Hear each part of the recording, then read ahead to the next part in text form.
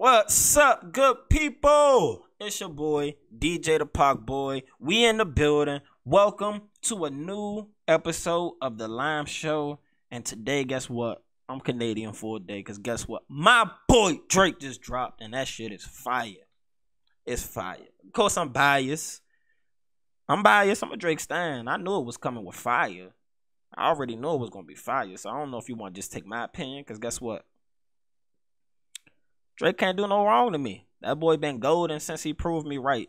I think I told the story before. The first time I ever heard Drake, I came back and I told my older brother, hey, he is next. He's going to be the one. The one. And then it happened. I mean, you know, with music and entertainment, some things like that is luck of the draw. But he ends up becoming that guy. So I don't let them forget that at all. Never. I'm the one who called Drake. And now he here. We certified lover boys. You know, I feel like I was a certified lover boy. I used to be, you know, in my past life. I don't know. I'm a happily committed man. Shout out to my baby. My baby boo. I'm going to get into that later, man. You know, we're going to get into that later, man. I can't wait. But Drake is here. So I guess we're going to get into, you know, them reviews been coming in pretty fast. The album did get a little delayed. I think they said it took like, what? It came out around like 2. But, you know, it's Drake. He's destroying the internet. This is going to be his month. Anybody who really thought it was going to be a competition between Donda and Certified Lover Boy, again, from what I heard from Donda, I've enjoyed it. Drake's just on a different level. Kanye's not the same. He doesn't give the same music that he gave some years back. You know, there's been changes in his life. He's trying to reinvent gospel music, and, you know, gospel ain't everybody's jam. But Drake knows how to find a jam for you. He knows how to find a jam. And he plays perfect on that fence from trying to be like a R&B superstar / rap superstar / pop superstar. Gotta give him credit what credit due. I have to give that boy credit what credit is due.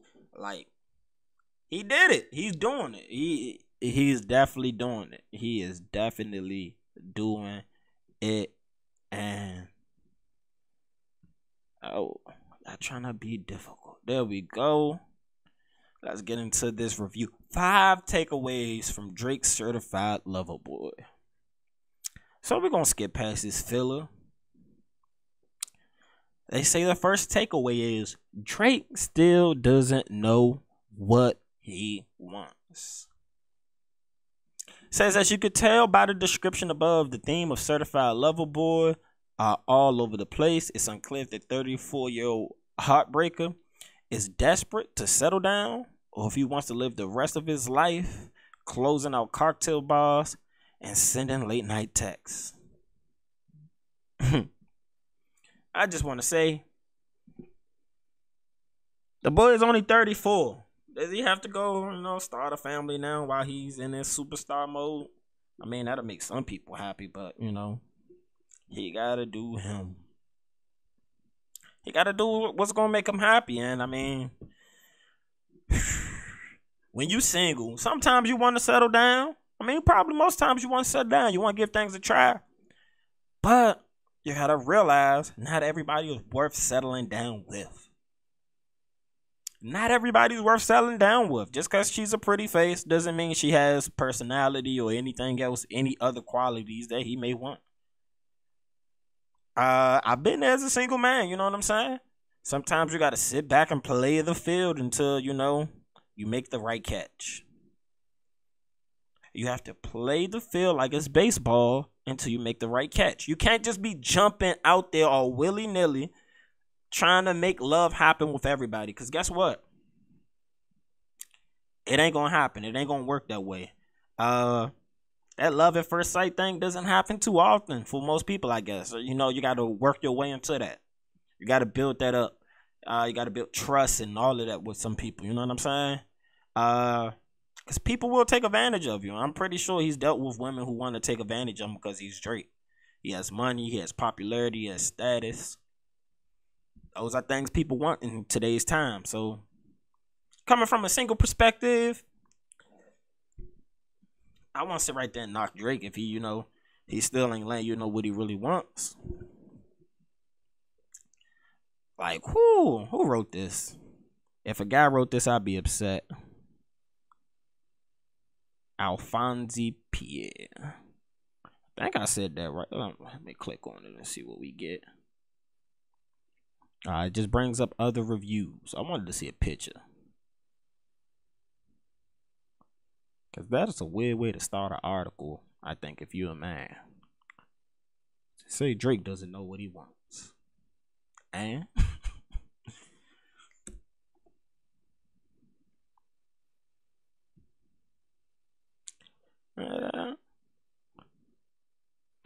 So it looks like it is a guy. Again, that's totally weird for me. That would be my first thing I go look at from a Drake album, is whether he wants to be in a relationship or not. That's that man's business. Again, can't force love on nobody. So let's get to the next one. No New Friends. For years, Drake seemed to take pride in sharing the spotlight with fresh-faced up-and-comers. But now that his popularity has become so unmovable, and perhaps because streaming only rewards name recognition anyway, he's largely given up scouting new talent. This made yesterday's publicity stunt where he revealed the records guests via billboards placed in their hometowns. Kind of underwhelming. My bad, y'all. I had slow moments sometimes. That was one of them. Definitely one of them right there. It's also the light. The light's here, hitting you in the eyes, bouncing off my glasses. Y'all see it, and that reflection's extra in your ear. I'm just gonna blame it on me being a little, having a moment. But yeah. I actually kind of liked the promo. I thought it was different, unique. Nobody else I've really seen do that. They went to everybody's hometown to let them know, guess what? They on the album. And if in your hometown, you kind of run your hometown, people gonna be, more inclined to at least go see what that person said. If I'm not even a Drake fan, which is, it's gonna be hard to find somebody who's not really a Drake fan or nobody who's out here hearing Drake music because he's just that big. You can't escape Drake. The atmosphere around Drake is just humongous. So I don't know if I'm pretty sure there's people out there who don't, but it's hard to escape Drake. I mean, he had Young Thug on it. Love me some Young Thug. He had Future on it. Love me some Future. 21 Savage. Love me some 21 Savage. Dirk. I really became a huge Dirk fan. Probably late. I was late to the party. Shout out to my girl. She put me on. I was definitely late to the Dirk party. Dirk, extremely talented. Extremely talented. And that's not to say I was not listening to Dirk early on. I just kind of moved on as, time progressed, and he was still dropping some really great music. So that's my fault for missing out on that. Lil Baby, he's been out here killing. He's been out here killing. He's a sniper right now. And, he has Travis Scott. They've done plenty of music together. Jay-Z, Ross, Wayne. I'm not mad at the features. I'm definitely not mad. He has some of my favorite people up here. So I'm not mad at the features. Of course, somebody might have wanted some younger people on there. But guess what? They just ain't make the cut. It's artistically, you get to decide who makes the cut and who doesn't make the cut, and I guess they just didn't make the cut. Again, I'm gonna be a Drake Avenger. So this is my first time reading this article. I had no biases or anything like that coming in here. I was just taken aback from that first paragraph. Like, he doesn't want love. I've never heard another man say that to another man. But that's that. I guess that's I don't know. Says the Drake beat selection blueprint. Drake definitely chose a a lot of more artistically type beats. I haven't finished the whole album. Trust me. I was supposed to stay up, listen to it last night, but I was knocked out.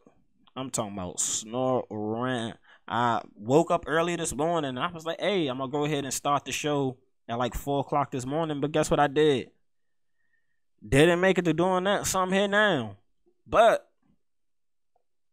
I've definitely listened to the majority of the album so far, and again, I enjoy it. He's rapping. IG caption contenders. They say these are probably going to be. You know, when Drake drops, people take his lyrics and turn them into IG captions. It just happens. He's that iconic. He's one of those guys. He's one of those GOATs. Because rap actually has you have to put them in different levels when it comes to GOATisms. You have to go by generation almost. Because if you don't go generationally, you're naturally going to miss out on so many people who are pioneer rap. Those founding fathers are important to the blueprint to what we have today. So that's why I would say you would have to do it by generation. Because rap switches generations about like every 4 to 5 years. Sometimes even faster than that. It's just like it just switches. So for somebody to have longevity throughout multiple generations of types of music, then you got to give them their flowers. Definitely have to give him his flowers. Of course, let's read some of these. Cashmere knits for the nighttime boat rides. I can see somebody saying that, we have a lot of fun on boats. We do that. So I can definitely see some of them captions flying off. This one's mine right here. I've been losing friends and finding peace. Honestly, that sounds like a fair trade to me. Bars. I enjoyed that line, but it definitely reminded me of one of my friend's songs who actually came out, about like 2 months ago. And I know Drake been in Memphis. I'm not saying he stole, but it definitely sounds close to my friend's song because that thing crank. You know what I'm saying? That thing cranks. Matter of fact, while I'm saying that, y'all go look it out. Cool Ass Tino, Ben. Fire. That came out about like 2 months ago. Fire. I had to let him know as soon as it dropped. Fire. I ain't saying Drake took anything, but the concepts are really similar. But that bar's fire, you know what I'm saying? I've been losing friends and finding peace. It happens like that sometimes because you figure out some people will anchor you down. Don't let anybody anchor your peace, no matter who they are. Friends, family, girlfriend, boyfriend, anybody in between. Do not let anybody anchor your peace. Because guess what? Loving yourself is the most important thing. And when you love yourself, it's easier for you to love other people. But you have to love yourself first. You know what I'm saying? Man, fucker, respectfully, I just want my respect. Those shots for Justin LaBoy. Respectfully. Stay on your side of the fence. Boy, don't jump out there with Drake. Don't do that. You chose sides. You chose the wrong side in this case. Because guess what? We're going to be certified lover boys the rest of this year. You know what I'm saying? I'm Canadian for a day. And I'm riding with my man Drake. Pew, pew. Shots fired. Don't play with that boy. He out here. Said you belong to the streets. But the streets belong to me. It's like home to me. That's that single life right there. You know what I'm saying? She been kicked back to the streets, but guess what? The streets is where I occupy. So I will see her. I'm going to see her, She going to come around when she outside to play. We got the game of tag going on, and guess what? You're it. That's what he telling her. You're it. It's your turn. It is your turn. I like that one, man. You know what I'm saying? Picture me caring what a nigga saying on Wi-Fi they don't pay for. Those for the people who still living with their moms, not paying no bills. Still, bottom of the basement, not paying no bills. That's for them. There's definitely some broke ass people with too much time on their hands. and they will troll. They will talk shit. Like, if you got time to go get some money, you got time to go get some money. You don't have time for the trolling and all that. So I feel him with that. Loyalty is priceless, and it's all I need. I feel that. I definitely feel that. And it says Drake's grown-up problems. Let's see what that is. Around the time last year, Tootsie Slide, Drake's shamelessly lazy version of a viral TikTok hit. I don't get why everybody's saying this was a shamelessly lazy version of a viral TikTok hit. First of all, Tootsie Slide was a hit. It did what it was supposed to do. It definitely did what it was supposed to do. It got everywhere. For people to say it's lazy, to call somebody art lazy is a subjective statement. What you may perceive as lazy, you don't realize it takes a genius to continuously write hits or get hits out. It's a skill to craft songs that the masses want to consume. It is a skill. That's why usually the best rappers aren't the best lyricists. They're not. The songs you hear on rotation in the radio aren't the most lyrical songs. They're made to feed the masses. The masses.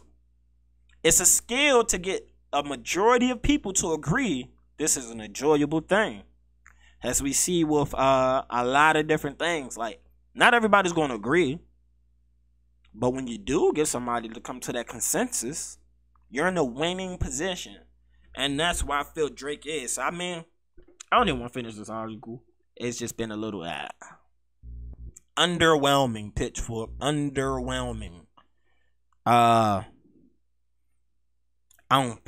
Alphonse. It's been underwhelming. Alphonse Pierre. I want to know, is that his real name? Alphonse Pierre. Where you from, my guy? Talking about Drake's love life. That amazes me right there. You know what I'm saying? How do you wake up and say, hey, I'm going to write about whether Drake's in love or not?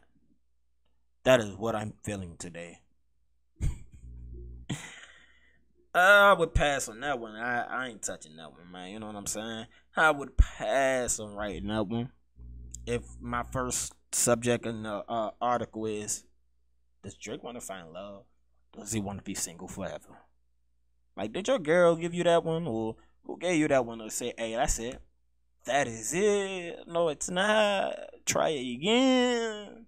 Thank you. Like, man. That what I got a right to be on Pitchfork?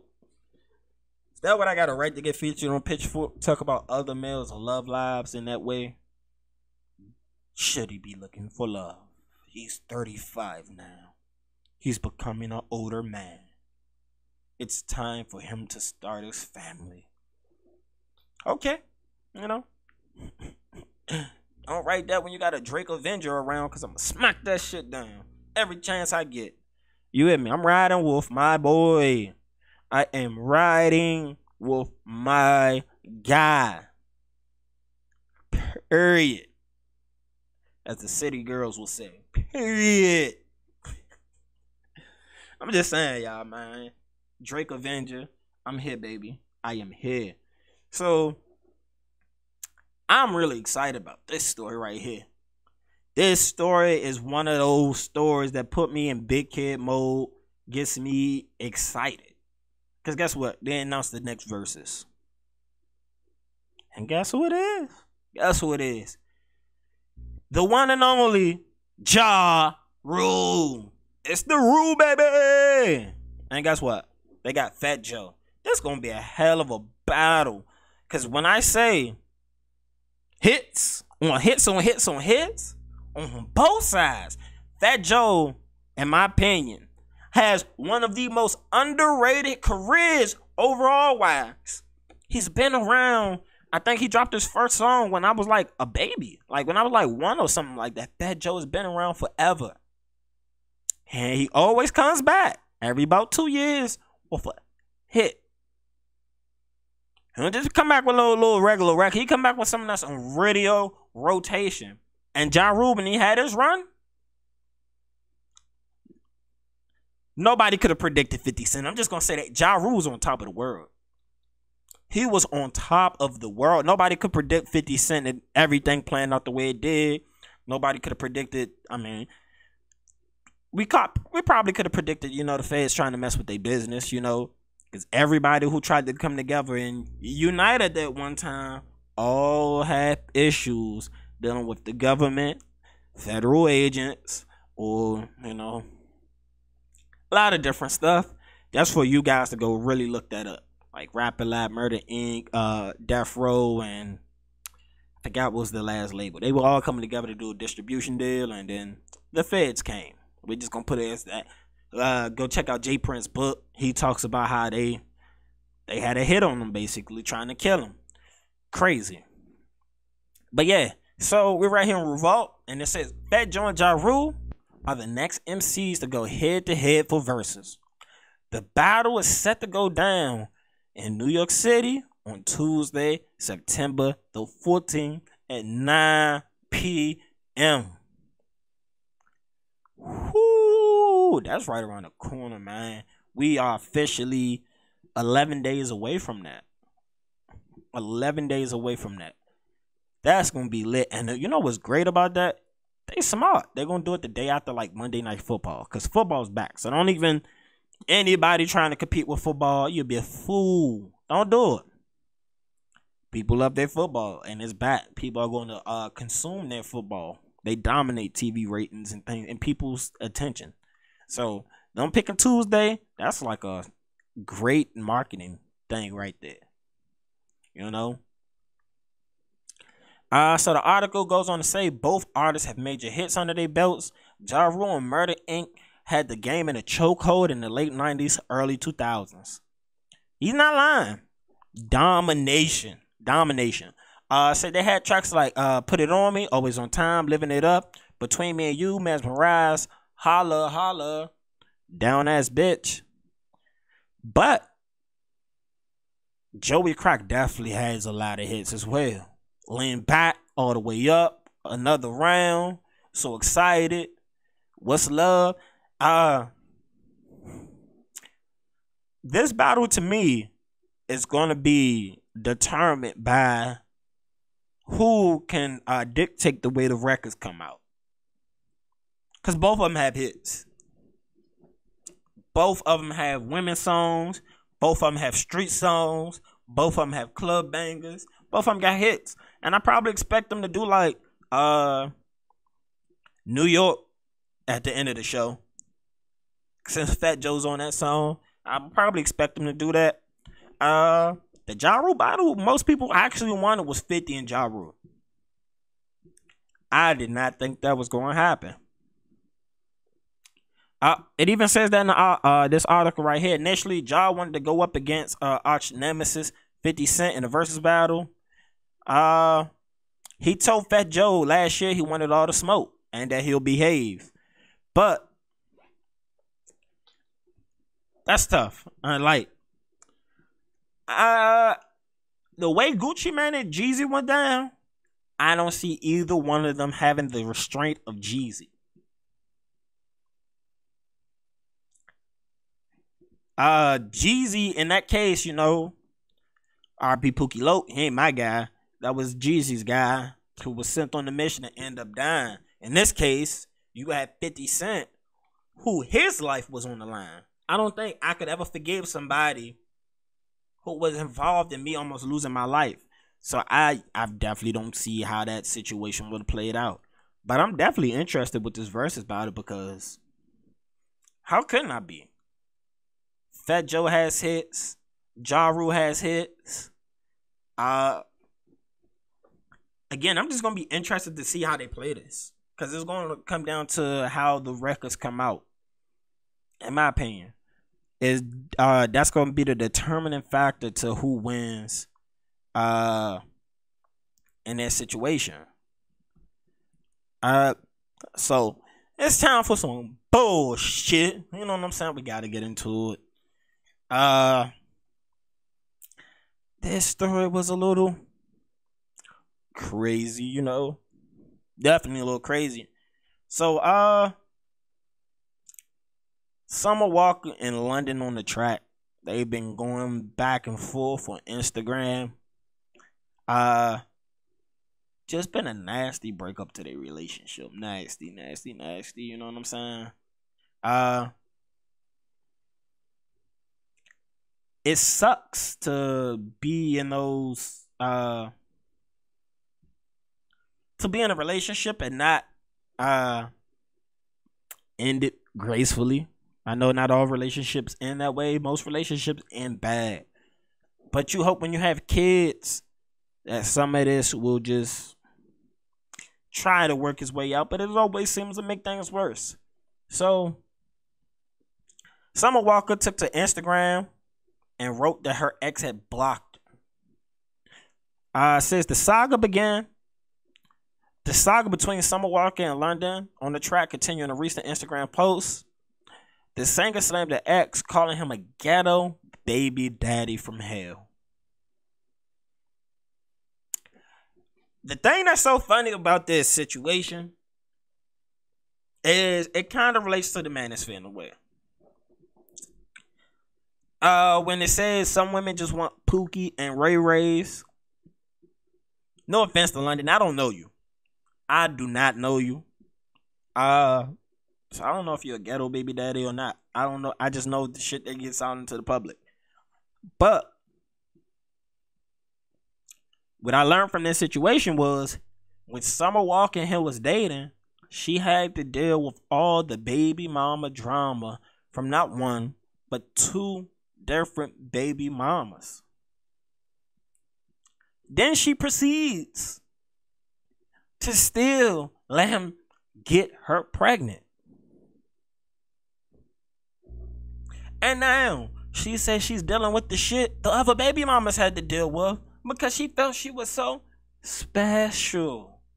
You're not. No offense, Summer Walker. You make beautiful music. Beautiful music. I'd be lying if I said you didn't. You make really great music. But guess what? Stop trying to change people. I had a whole show about that. You cannot change people. They have to grow into who they're going to be. They have to become who they're going to be. You cannot force them to do anything different. You set yourself up for failure believing somebody will be special for you. Learn to like people for who they are. Learn to love people for who they are. Learn to understand people are who they're going to be. I can't expect you to change. You have to want to change yourself. I mean, I don't even want to get into those. It just not. This is another case of stop trying to change people. Because now you make yourself look even stupider. Because now you used to argue with the old baby mamas. Now you're the baby mama calling him the ghetto ass baby daddy. And now the other baby mamas come out saying, you're crazy. You're crazy. And then you got to come out in defense and say, I'm not crazy. Remember when the shoe was on the other foot? No, I let him have you. Now I give him back to you. And now I'm the crazy one. Y'all all look stupid. Really. Your kids is going to come back and say, hey, my parents participated in the circus. That's all I'm saying. Maybe I'm wrong. Maybe I'm looking at it the wrong way. But I don't think I'm looking at it the wrong way. I think I'm seeing the ghetto in it. You know what I'm saying? Whew, so this story was like, damn. Not again. Not again. Hey, y'all young dudes love busting in the wrong pussy, bruh. So there's been rumors going around that LaMelo Ball, who plays for the Charlotte Hornets, is now the father of IG model Anna Montana's unborn child. So, it's some pre-context. Hey, Mike Jordan, The guy I love to defend as the GOAT of basketball, the basketball god, Michael Jordan. If you don't teach these young niggas how to wrap up their dicks, you're failing. You're failing the community right now. If you don't teach them how to wrap it up. It's a song out there called 3-6 Mafia, Don't Be Scared. And as a kid, it taught me not to be Jimmy. Because he got a bad case of the drip drop for not wrapping it up. Now, Melo don't have a drip drop, but it looks like he drip dropped in some, he drip dropped in something, and now he has a bun in the oven. So right here, the article says, on the court, LaMelo Ball has swiftly become the face of the Charlotte Hornets. Off the court, the youngest Ball brother has been spotted getting cozy with a handful of different women. Yes, he has. He's been out here living his best NBA life. Openly living his best NBA life. It also says the 20-year-old Hornet star has most recently been linked to 32-year-old Instagram model Anna Montana. Recently posted pictures on an IG story with the two together have many convinced they have been seeing each other. It says the latest rumor surrounding the Hornet star that has Twitter buzzing is that Anna Montana may actually be pregnant, and LaMelo Ball, and LaMelo Ball as a with LaMelo Ball being assumed as the father. Says Montana had a post and posted and later deleted a tweet and Instagram. Yeah, we certified lover boys. You know, I feel like I was a certified lover boy. I used to be, you know, in my past life. I don't know. I'm a happily committed man. Shout out to my baby. My baby boo. I'm going to get into that later, man. You know, we're going to get into that later, man. I can't wait. But Drake is here. So I guess we're going to get into, you know, them reviews been coming in pretty fast. The album did get a little delayed. I think they said it took like what? It came out around like 2. But, you know, it's Drake. He's destroying the internet. This is going to be his month. Anybody who really thought it was going to be a competition between Donda and Certified Lover Boy, again, from what I heard from Donda, I've enjoyed it. Drake's just on a different level. Kanye's not the same. He doesn't give the same music that he gave some years back. You know, there's been changes in his life. He's trying to reinvent gospel music, and you know, gospel ain't everybody's jam. But Drake know how to find a jam for you. He knows how to find a jam, and he plays perfect on that fence from trying to be like a R&B superstar / rap superstar / pop superstar.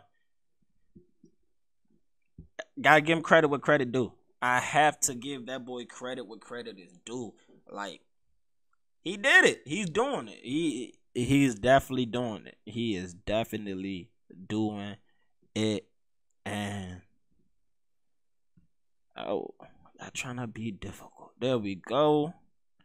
Let's get into this review. 5 takeaways from Drake's Certified Lover Boy. So we're gonna skip past this filler. They say the first takeaway is Drake still doesn't know what he wants. Says, as you could tell by the description above, the theme of Certified Lover Boy are all over the place. It's unclear if the 34-year-old heartbreaker is desperate to settle down or if he wants to live the rest of his life closing out cocktail bars and sending late night texts. I just want to say, the boy is only 34. Does he have to go, you know, start a family now while he's in this superstar mode? I mean, that'll make some people happy, but, you know, he gotta do him. He gotta do what's gonna make him happy. And, I mean, when you single, sometimes you want to settle down. I mean, probably most times you want to settle down. You want to give things a try. But you gotta realize not everybody is worth settling down with. not everybody's worth settling down with. Just because she's a pretty face doesn't mean she has personality or anything else, any other qualities that he may want. I've been there as a single man, you know what I'm saying? Sometimes you gotta sit back and play the field until, you make the right catch. You have to play the field like it's baseball until you make the right catch. You can't just be jumping out there all willy-nilly trying to make love happen with everybody. Because guess what? It ain't going to happen. It ain't going to work that way. That love at first sight thing doesn't happen too often for most people, I guess. So, you got to work your way into that. You got to build that up. You got to build trust and all of that with some people. You know what I'm saying? Because people will take advantage of you. I'm pretty sure he's dealt with women who want to take advantage of him because he's Drake. He has money, he has popularity, he has status. Those are things people want in today's time. So, coming from a single perspective, I want to sit right there and knock Drake if he, he still ain't letting what he really wants. Like, who wrote this? If a guy wrote this, I'd be upset. Alphonse Pierre. I think I said that right. Let me click on it and see what we get. It just brings up other reviews. I wanted to see a picture. Because that is a weird way to start an article, I think, if you're a man. Say Drake doesn't know what he wants. And?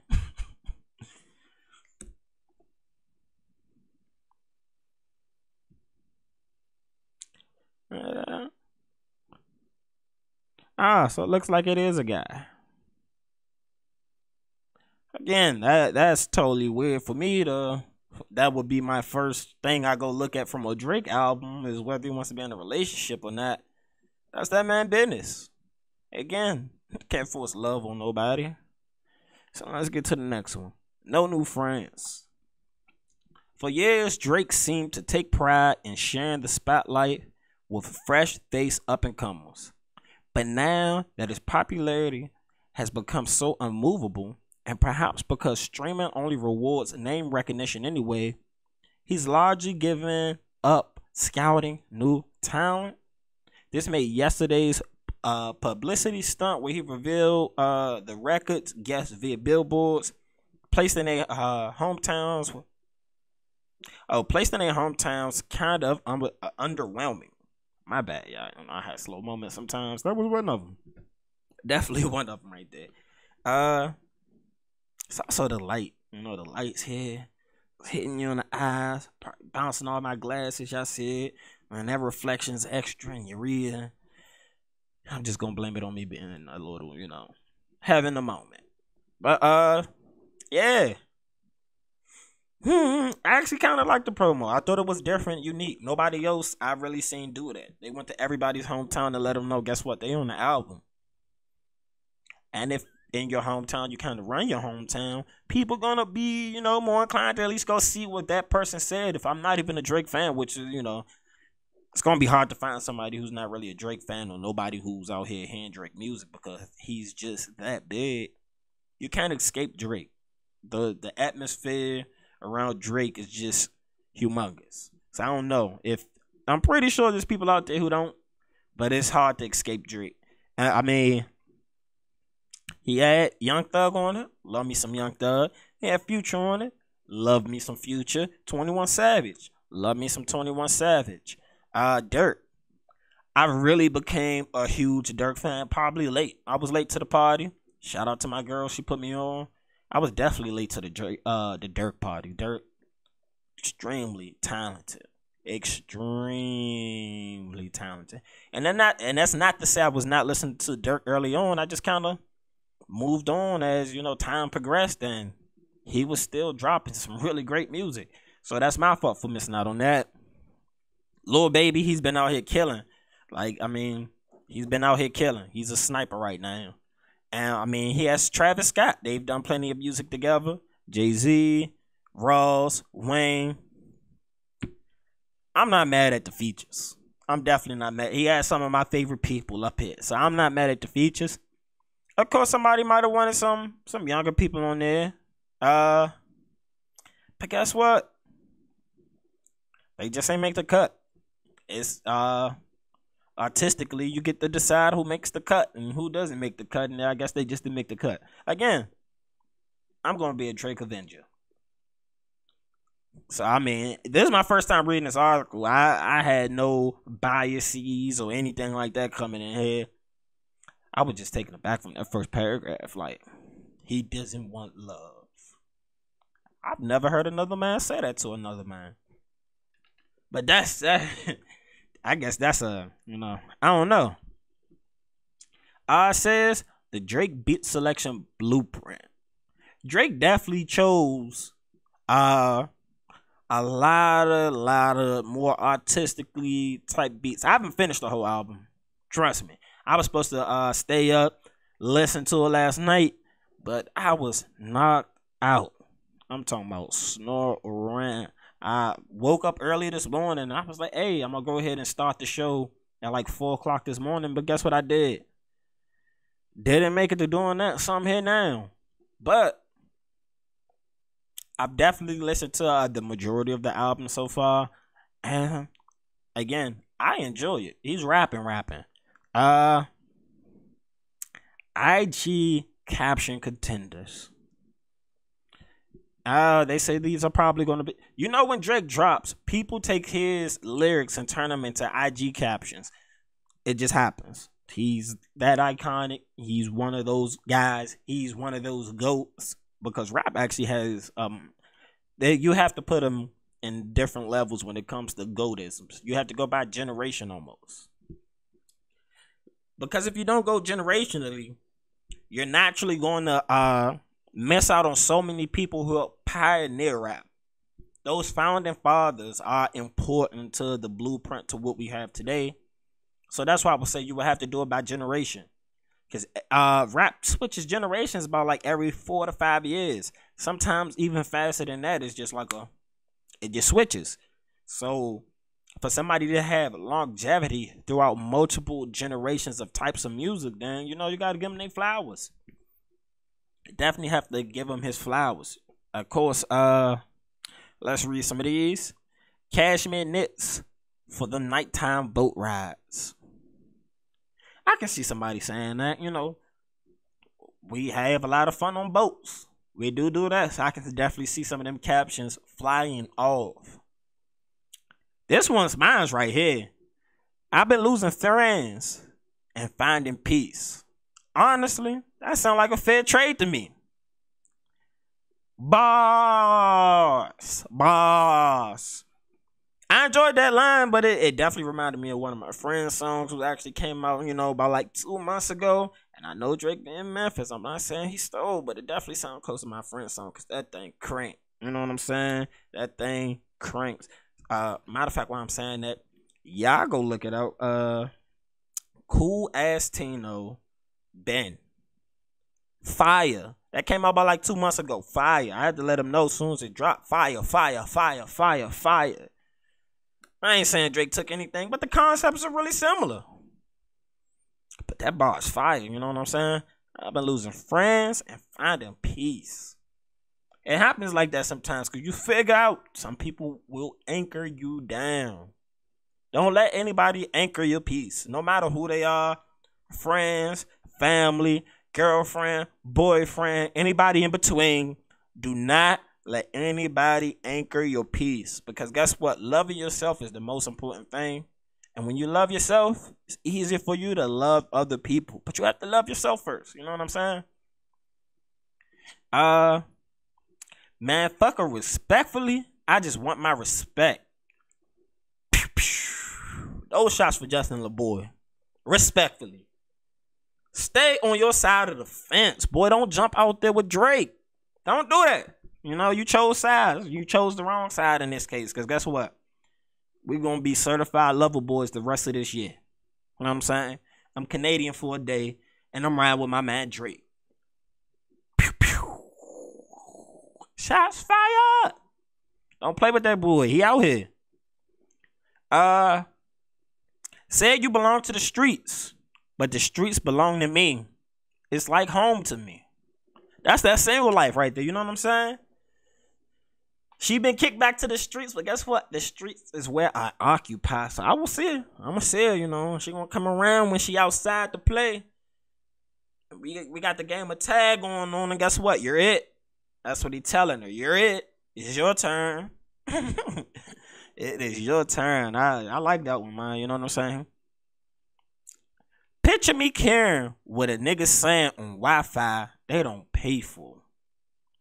Those for the people who still living with their moms, not paying no bills. Still, you know, bottom of the basement, not paying no bills. That's for them. There's definitely some broke ass people with too much time on their hands. And they will troll. They will talk shit. Like, if you got time to go get some money, you got time to go get some money. You don't have time for the trolling and all that. So I feel him with that. Loyalty is priceless. And it's all I need. I feel that. I definitely feel that. And it says Drake's grown-up problems. Let's see what that is. I mean, around the time last year, Toosie Slide, Drake's shamelessly lazy version of a viral TikTok hit. I don't get why everybody's saying this was a shamelessly lazy version of a viral TikTok hit. First of all, Toosie Slide was a hit. It did what it was supposed to do. It definitely did what it was supposed to do. It got everywhere. For people to say it's lazy, to call somebody art lazy is a subjective statement. What you may perceive as lazy, you don't realize it takes a genius to continuously write hits or get hits out. It's a skill to craft songs that the masses want to consume. It is a skill. That's why usually the best rappers aren't the best lyricists. They're not. The songs you hear on rotation in the radio aren't the most lyrical songs. They're made to feed the masses. The masses. It's a skill to get a majority of people to agree this is an enjoyable thing. As we see with a lot of different things. Like, not everybody's going to agree. But when you do get somebody to come to that consensus, you're in a winning position. And that's why I feel Drake is. I mean, I don't even want to finish this article. It's just been a little underwhelming, Pitchfork. Underwhelming.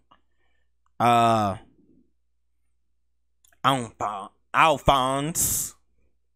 It's been underwhelming. Alphonse Pierre. I want to know is that his real name. Alphonse Pierre. Where you from, my guy? Talking about Drake's love life. That amazes me right there. You know what I'm saying?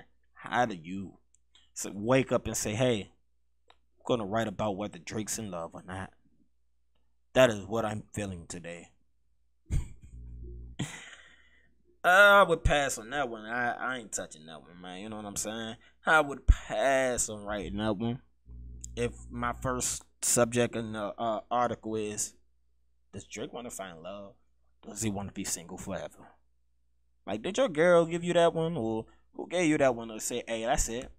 That is it. No, it's not. Try it again.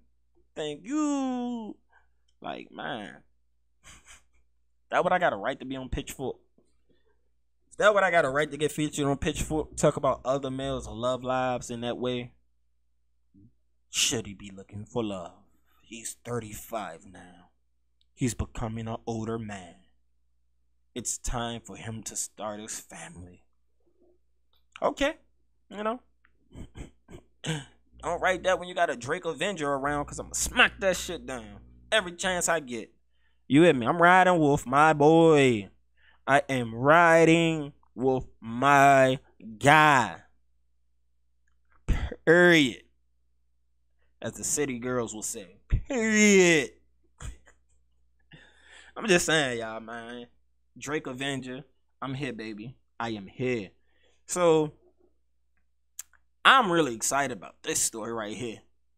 This story is one of those stories that put me in big kid mode, gets me excited.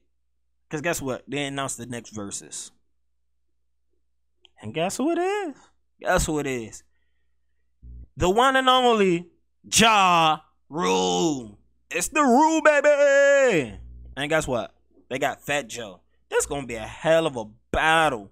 Cause when I say hits on hits on hits on hits on both sides, Fat Joe, in my opinion, has one of the most underrated careers overall wise.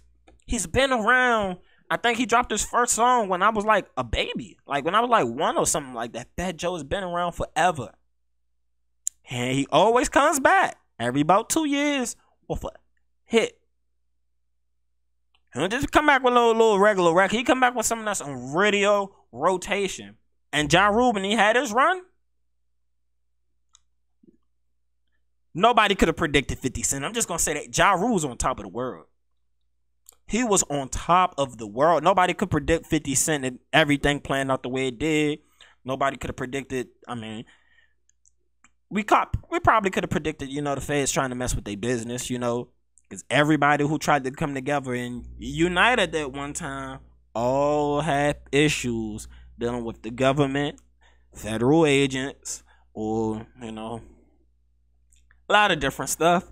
That's for you guys to go really look that up. Like Rapper Lab, Murder Inc., Death Row, and I forgot what was the last label. They were all coming together to do a distribution deal, and then the feds came. We're just going to put it as that. Go check out J. Prince's book. He talks about how they had a hit on him, basically, trying to kill him. Crazy. But yeah, so we're right here in Revolt, and it says Fat Joe and Ja Rule are the next MCs to go head-to-head for verses. The battle is set to go down in New York City on Tuesday, September the 14th at 9 p.m. Whoo, that's right around the corner, man. We are officially 11 days away from that. 11 days away from that. That's going to be lit. And you know what's great about that? They smart. They're going to do it the day after like Monday Night Football, because football's back. So don't even... Anybody trying to compete with football, you'll be a fool. Don't do it. People love their football, and it's back. People are going to consume their football. They dominate TV ratings and things and people's attention. So don't pick a Tuesday. That's like a great marketing thing right there. So the article goes on to say both artists have major hits under their belts. Ja Rule and Murder Inc. had the game in a chokehold in the late 90s, early 2000s. He's not lying. Domination.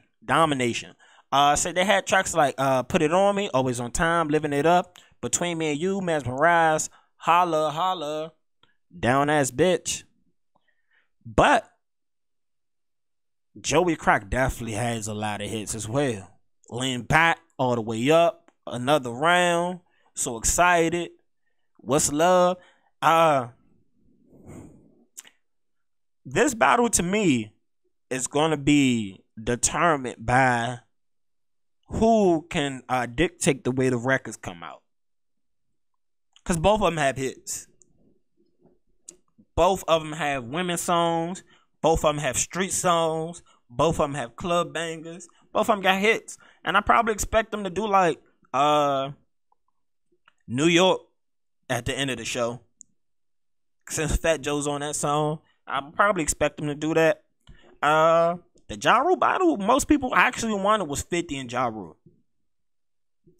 I did not think that was going to happen. It even says that in this article right here. Initially, Ja wanted to go up against arch nemesis 50 Cent in a versus battle. He told Fat Joe last year he wanted all the smoke and that he'll behave. But that's tough. The way Gucci Mane and Jeezy went down, I don't see either one of them having the restraint of Jeezy. Jeezy, in that case, R.P. Pookie Loc, he ain't my guy.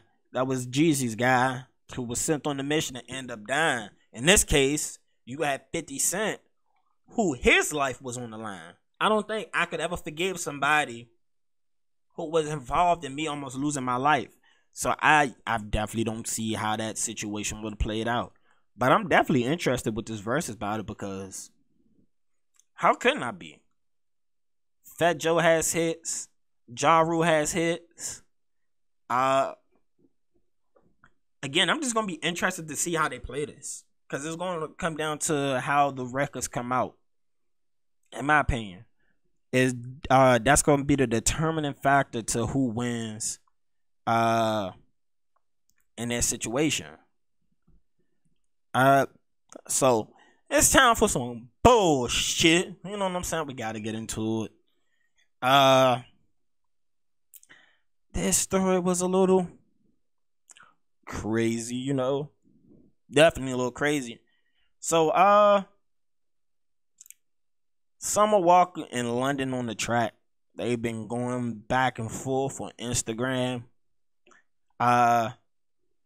Just been a nasty breakup to their relationship. Nasty. You know what I'm saying?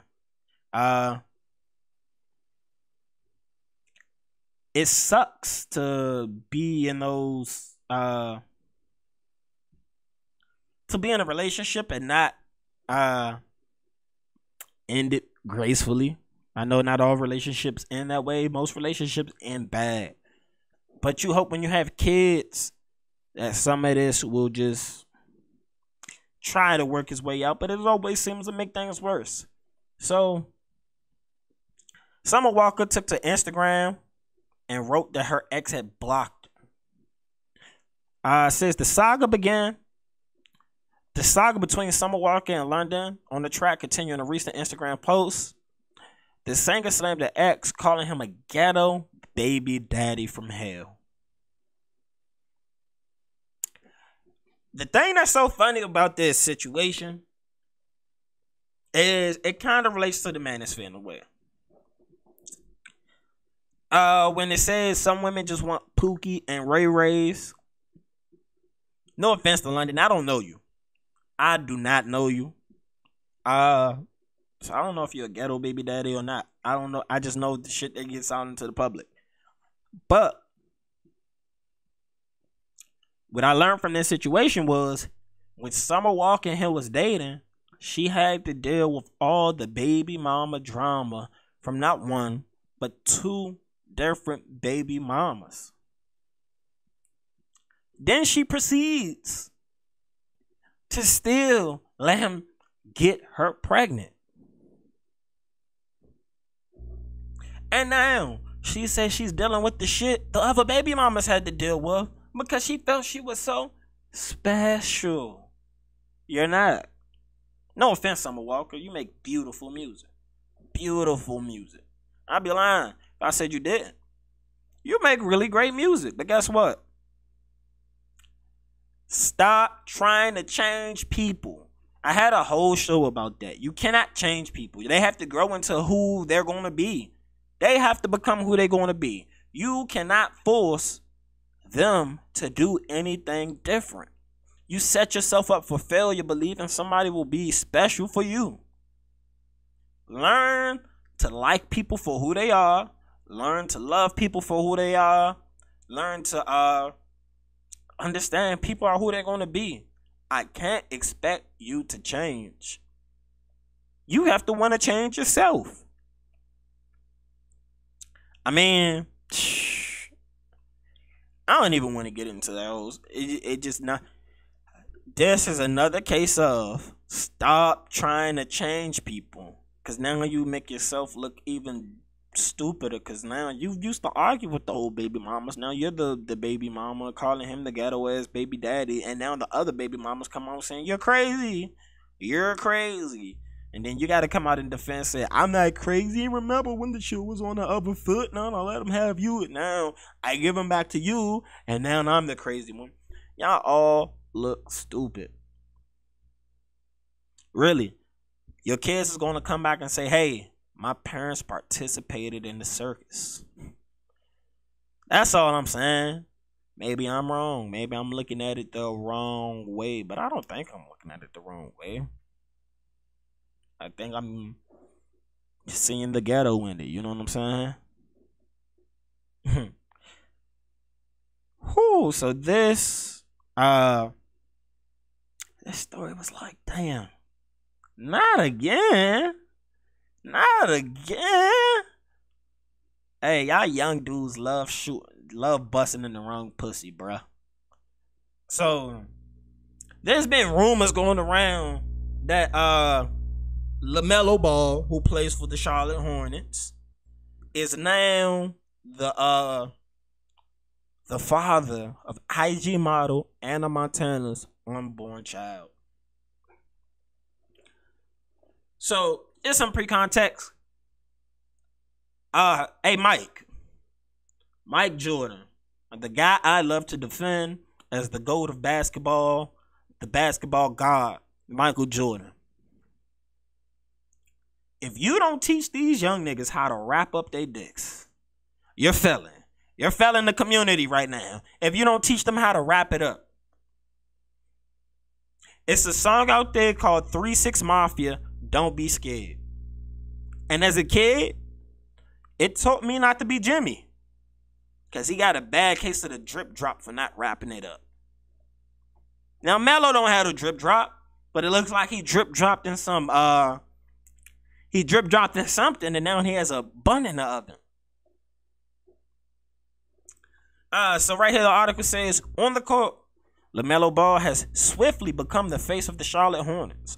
Off the court, the youngest Ball brother has been spotted getting cozy with a handful of different women. Yes, he has. He's been out here living his best NBA life. Openly living his best NBA life. It also says the 20-year-old Hornet star has most recently been linked to 32-year-old Instagram model Anna Montana. Recently posted pictures on an IG story with the two together have many convinced they have been seeing each other. It says the latest rumor surrounding the Hornet star that has Twitter buzzing is that Anna Montana may actually be pregnant, and LaMelo Ball, and LaMelo Ball with LaMelo Ball being assumed as the father. Says Montana had a post and posted and later deleted a tweet and Instagram story that implied she may be with child. Inside one of the posts, she said, "In love with a human that I haven't met yet." These are some of the messages right here where it says, "Big adventures start little. So thankful and so happy. Thank you, God."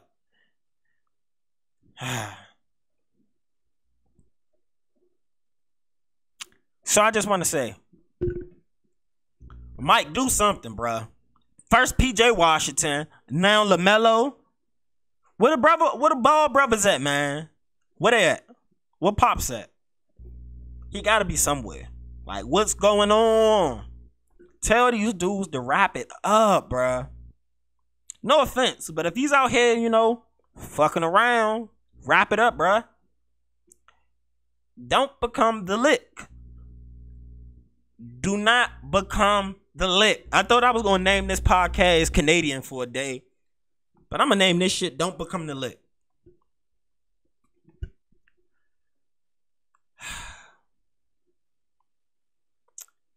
Whew. I just want to say,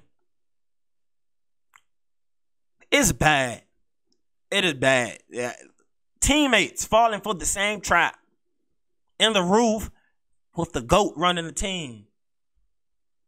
And he couldn't warn y'all about none of these things. He couldn't tell y'all, look at Scotty. Don't date nobody who's going to have you looking out here like Scottie Pippen, my Batman. Don't have nobody out here who's going to have you looking like that, looking like a fool in public. Y'all have too much money not to buy condoms. Y'all have too much money to put yourselves in these situations. Now, could you be in love with the person? You could be. And if you are in love with the person, I wish y'all the best of luck. From the outside looking in, looked like she was a plaything. No offense. I'm not here to objectify women at all. But we all understand there's a certain sector of women who just are out here. We call those the women who belong to the streets. And to the streets she shall go back. But it doesn't seem that's the case. That doesn't seem to be the thing they want to do. They want to keep on frolicking with the women that are for everyone and get her pregnant. Don't do that. There are a certain sect of women who put themselves in position to be for the streets. Like it or not, that's what they do. And I just couldn't see me doing that. I couldn't see me doing that. But that's me. You know what I'm saying? I don't have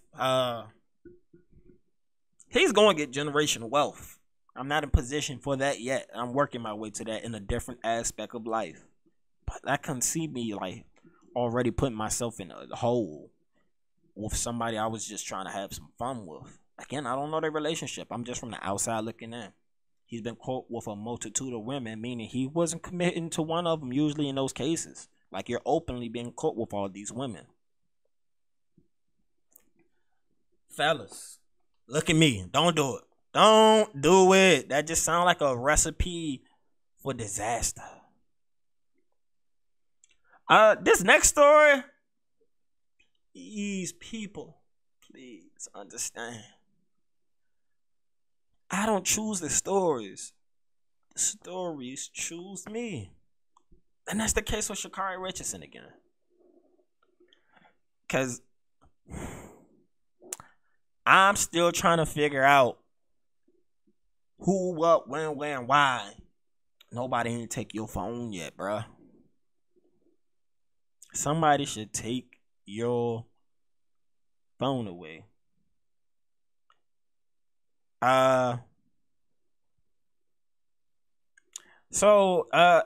we know, there's been a lot of negativity pushed her way because of a tweet she didn't like, her response to after coming in last, her quitting on the 200-meter race. My last video title for her was, "Is Sha'Carri going out bad?" To me, she did the right thing by just staying quiet, you know. I'm not telling you people or anybody they don't have to say anything. You have the right to say anything you want. In some cases in life, it's better to be quiet than to say the wrong thing, especially when you're already in a hole. It's better to be quiet than dig the hole deeper. And I personally believe she may have dug her hole deeper because, let me see if they got the message here. She chose violence. This meme here, I guess it was something from like Game of Thrones or something like that. But the message she chose to put out there was violence on. Personally, I think you should have put some context in there. You should have said you chose violence to the track because you're gonna kill that. You killing every practice, so you chose violence for that. But no, you just openly and broadly stated you chose violence. How is that going to help you get out of last place? I'll wait, because I know somewhere somebody's going to come up here and say, I'm being hard on women again. And again, I'm not. When people love you and know you're the bag, they should treat you as such. They should show you love and treat you as the bag. I'm pretty sure she's the bag. You do not let the bag fuck up. You don't let the bag take L's. You don't let the bag do that. It's your job as a recipient of somebody who has the bag to keep them in line. Keep them in check in some ways. You can't tell somebody who's the boss, of course. You can't tell them what to do. But you can let them know your mind. Speak your mind. Don't be a yes man. Don't say yes, sis. Post that. Say, nah, let's think about what everything going on. Would this be the right message for us to push? And I guess maybe she don't have that person around her to say, nah, chill out on this one. Don't do this one. Because I hate that I feel like I have to keep talking about Sha'Carri, and it's not about her doing anything positive. It's not her winning races. It's not her not qualifying for something. It's her and the negativity surrounding everything since her suspension. Like, she was literally the talk of the town. And then again, I even stated after learning about track and field, her perception was better than reality because she never ran a faster time than these other women. And then when you get a chance to race against them, you give a piss poor performance. And then you go and give an interview, which was heavily critical. Heavily criticized post interview. And then you quit. And then you like tweets disparaging the people who just beat you in the race. It is not. I don't want to talk about those things. I want to talk about the happiness. I want to talk about you winning. I want to talk about your success. That's what I really want to talk about with Sha'Carri Richardson. But it just seems I'm keep finding myself in a place where I have to say, please stop. Just sit down. Do something. Do something else. This is not it. This is not the way. You're not helping yourself. I really wish somebody else would tell her that. I don't want to be the guy who has to tell you, no, this is not the way. This is not it. Again, man, send praise to Sha'Carri. First of all, please send praise to Sha'Carri. Because I don't want this to come off as like I'm hating. Again, I'm no offense to any of my other listeners if you're from other races or anything like that. I'm pro-black. I'm super pro-black. That doesn't mean I hate anybody. I just want to see all my black people win. All of them.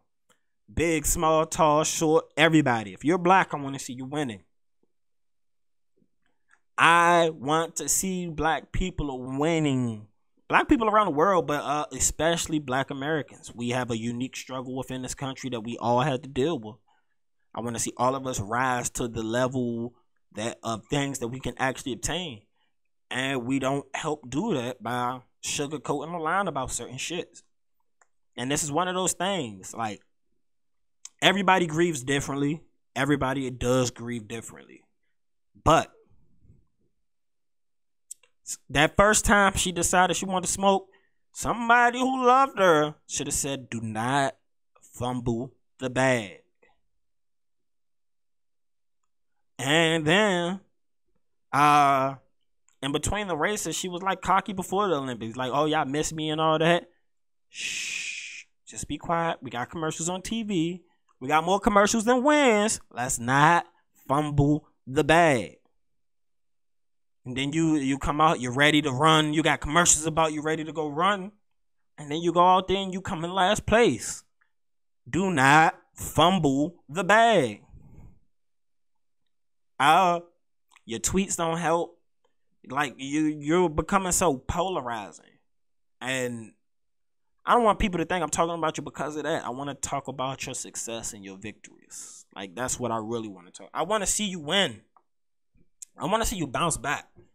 Because if you bounce back and come back and beat all them and come in first, your story, through the roof. Like, that's extra movie deal. That's everything. I want to see you get to that level. I want to see you train until you come back and beat them. Because I want to hold you to the same level that I would hold LeBron. Like, people get mad at me because I say LeBron quit. They say, well, I would have quit too. I need to go win here. I need to go win there. But nah, sometimes you got to tough it out and just work harder. And when you do that, you see the success. Not every time it's easier to quit and go to the other side and think the grass is going to be greener.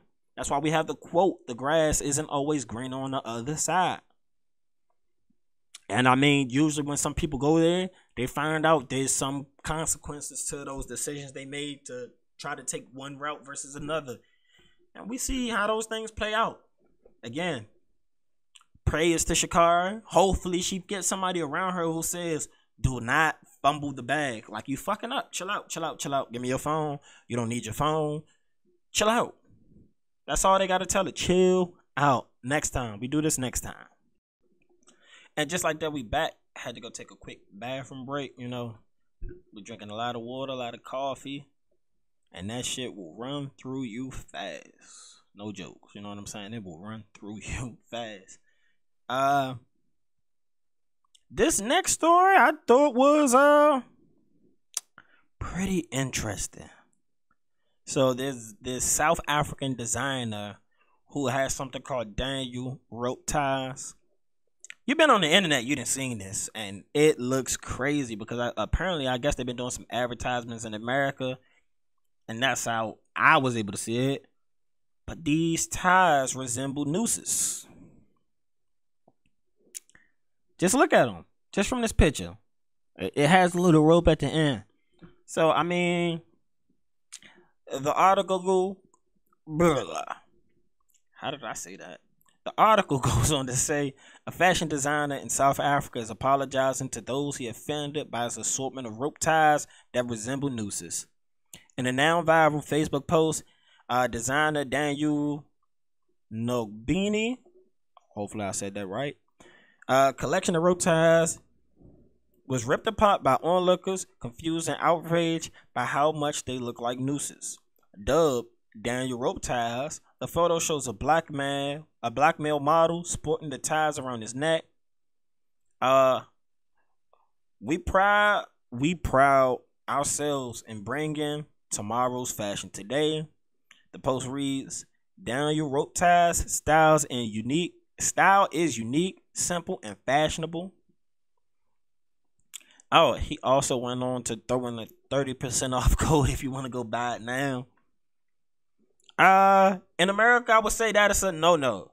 And I also seen a post where he said, I mean, if nooses promote trauma, so does general murder, and we have guns and knives on t-shirts and things like that. That is trauma produced to everybody, though. This one specific thing within America really signified, I don't know what that is. They're trying to hack me. Yeah, that's really signified white supremacy in America. It does. White people used to go to the town square to watch a nigga hang. That was their thing. Don't believe me? We can go pull up some pictures. I don't want to shock y'all or anything. White people go see town hanging.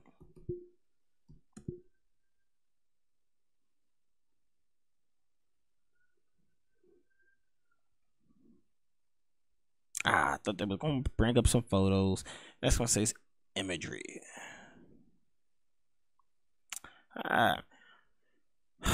Come on, Google. Don't do that to me. First two links go bad. So, public hangings. Look at that crowd. I see down there in them photos. Those are not black people pulling up to go see the public hangings. Or this photo here with the white people proud, smiling in the background. Shorty right there in the little polka dot dress. Her goofy looking ass. I know she got some goofy looking ass grandkids, but she's a goofy looking motherfucker. But you see them right here. They just all pull up. They point at the black people hanging in the crowd. This is American history.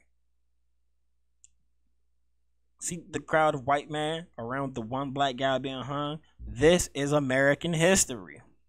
This is America. This is some of y'all grandparents. This is some of y'all grandparents. Some of y'all great-grandparents. Probably a lot of y'all great-grandparents. A little less so y'all grandparents. Little less so your parents. But racism is prevalent in America. And that, I mean, a noose tie and noose anything. No. It's a negative. It ain't gonna fly. As a black man, I would never be caught with a noose around my neck trying to say it's fashion now. I'm not that pressed to be fashionable. That's me. And probably a large contingent of people that I know. If you pulled up with me with a noose around your neck talking about it's high fashion, boy, I'm gonna smack you. I'm gonna smack you one time for the ancestors. You know what I'm saying? Like, do not denigrate yourself in such a fashion. Do not do that to yourself. I would never be caught in that.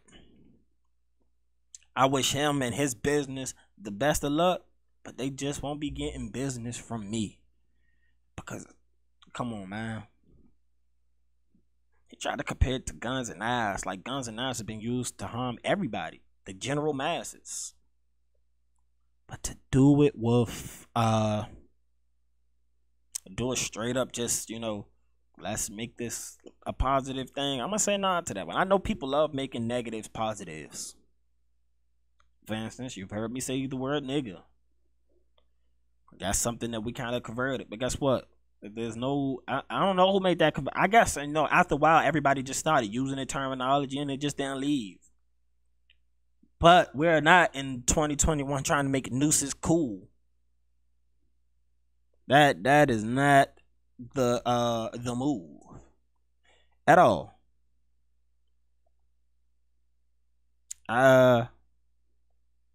So I have a special video clip I want to get to.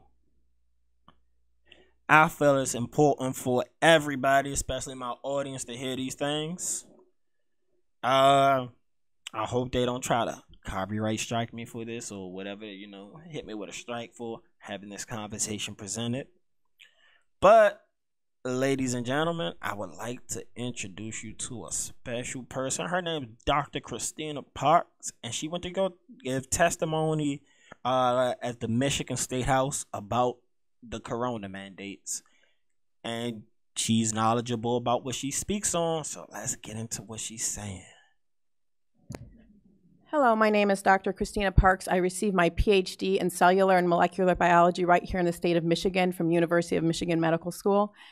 And so I'm very well versed in the science of both these mRNA gene therapy vaccines, this kind of technology, as well as what a vaccine is designed to do in the body, what it can do, what it can't do, and the fact that this is extremely complex science that has been oversimplified in the media to basically take away our freedom of choice. What I want to address today in this limited time is the fact that vaccine requirements and mandates are based on the faulty assumption that the vaccines in question prevent transmission of the pathogen, right? Does the vaccine for DTaP prevent transmission? No. Does the vaccine for flu prevent transmission? No. Do the vaccines for COVID prevent transmission? No.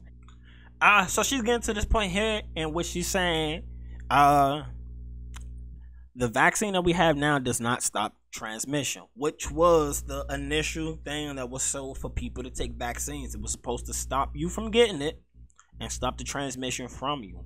Those were the initial things said early on in the vaccines.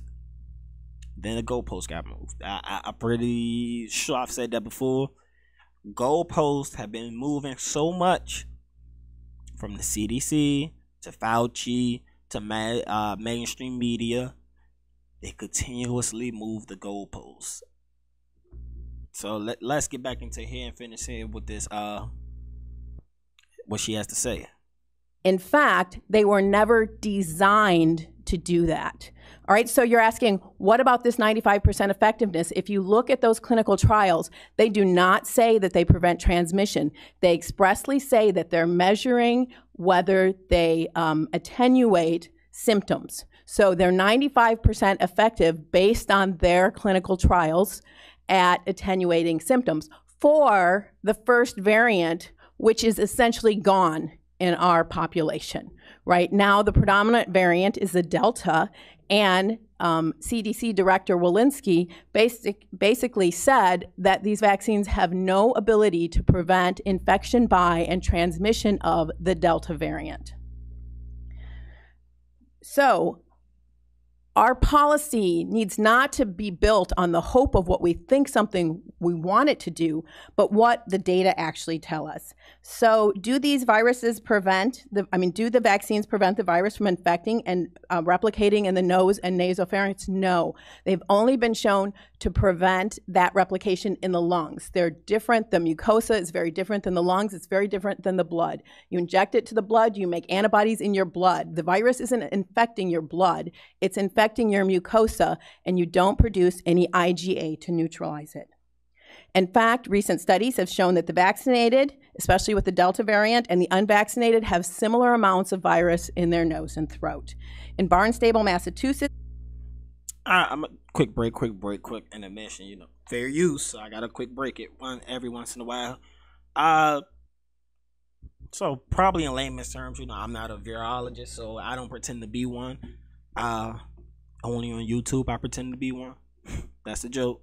But she's trying to say that the vaccine is meant to hit your bloodstream to do protections through that way. But that has no way to affect your mucosa. I guess that's the mucus. You know, smart way of saying mucus. That's scientist jargon for us.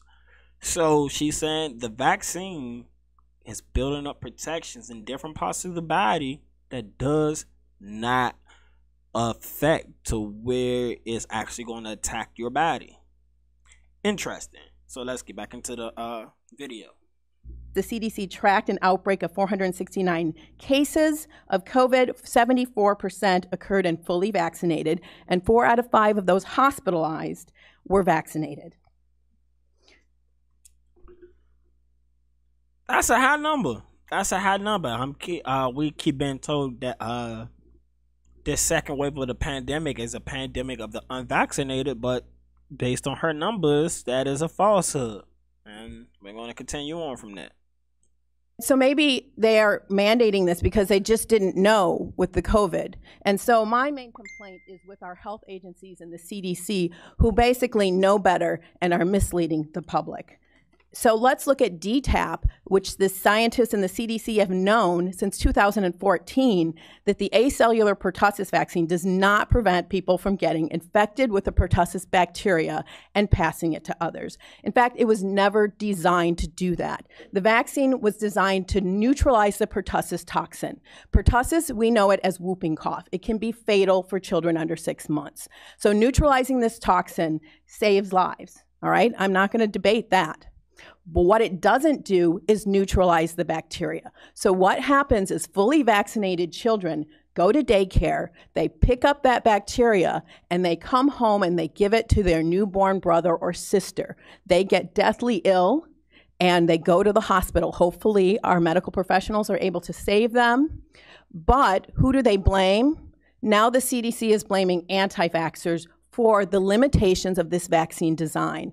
I suggest that they be transparent and tell parents that although it is preventing severe disease in their children, it is not preventing transmission, because we have created a whole class of asymptomatic pertussis carriers who are increasing the disease. Now, the old DTP vaccine that many of you who are my age or older got did prevent transmission. When we switched to the safer acellular version, they knew that it was never designed to prevent transmission. It was safer, it had less adverse events, but pertussis cases have gone through the roof. There's a resurgence in pertussis because of the design of the vaccine, and the vaccinologists know this. They're trying to address it, and so we cannot mandate that something that does not prevent transmission.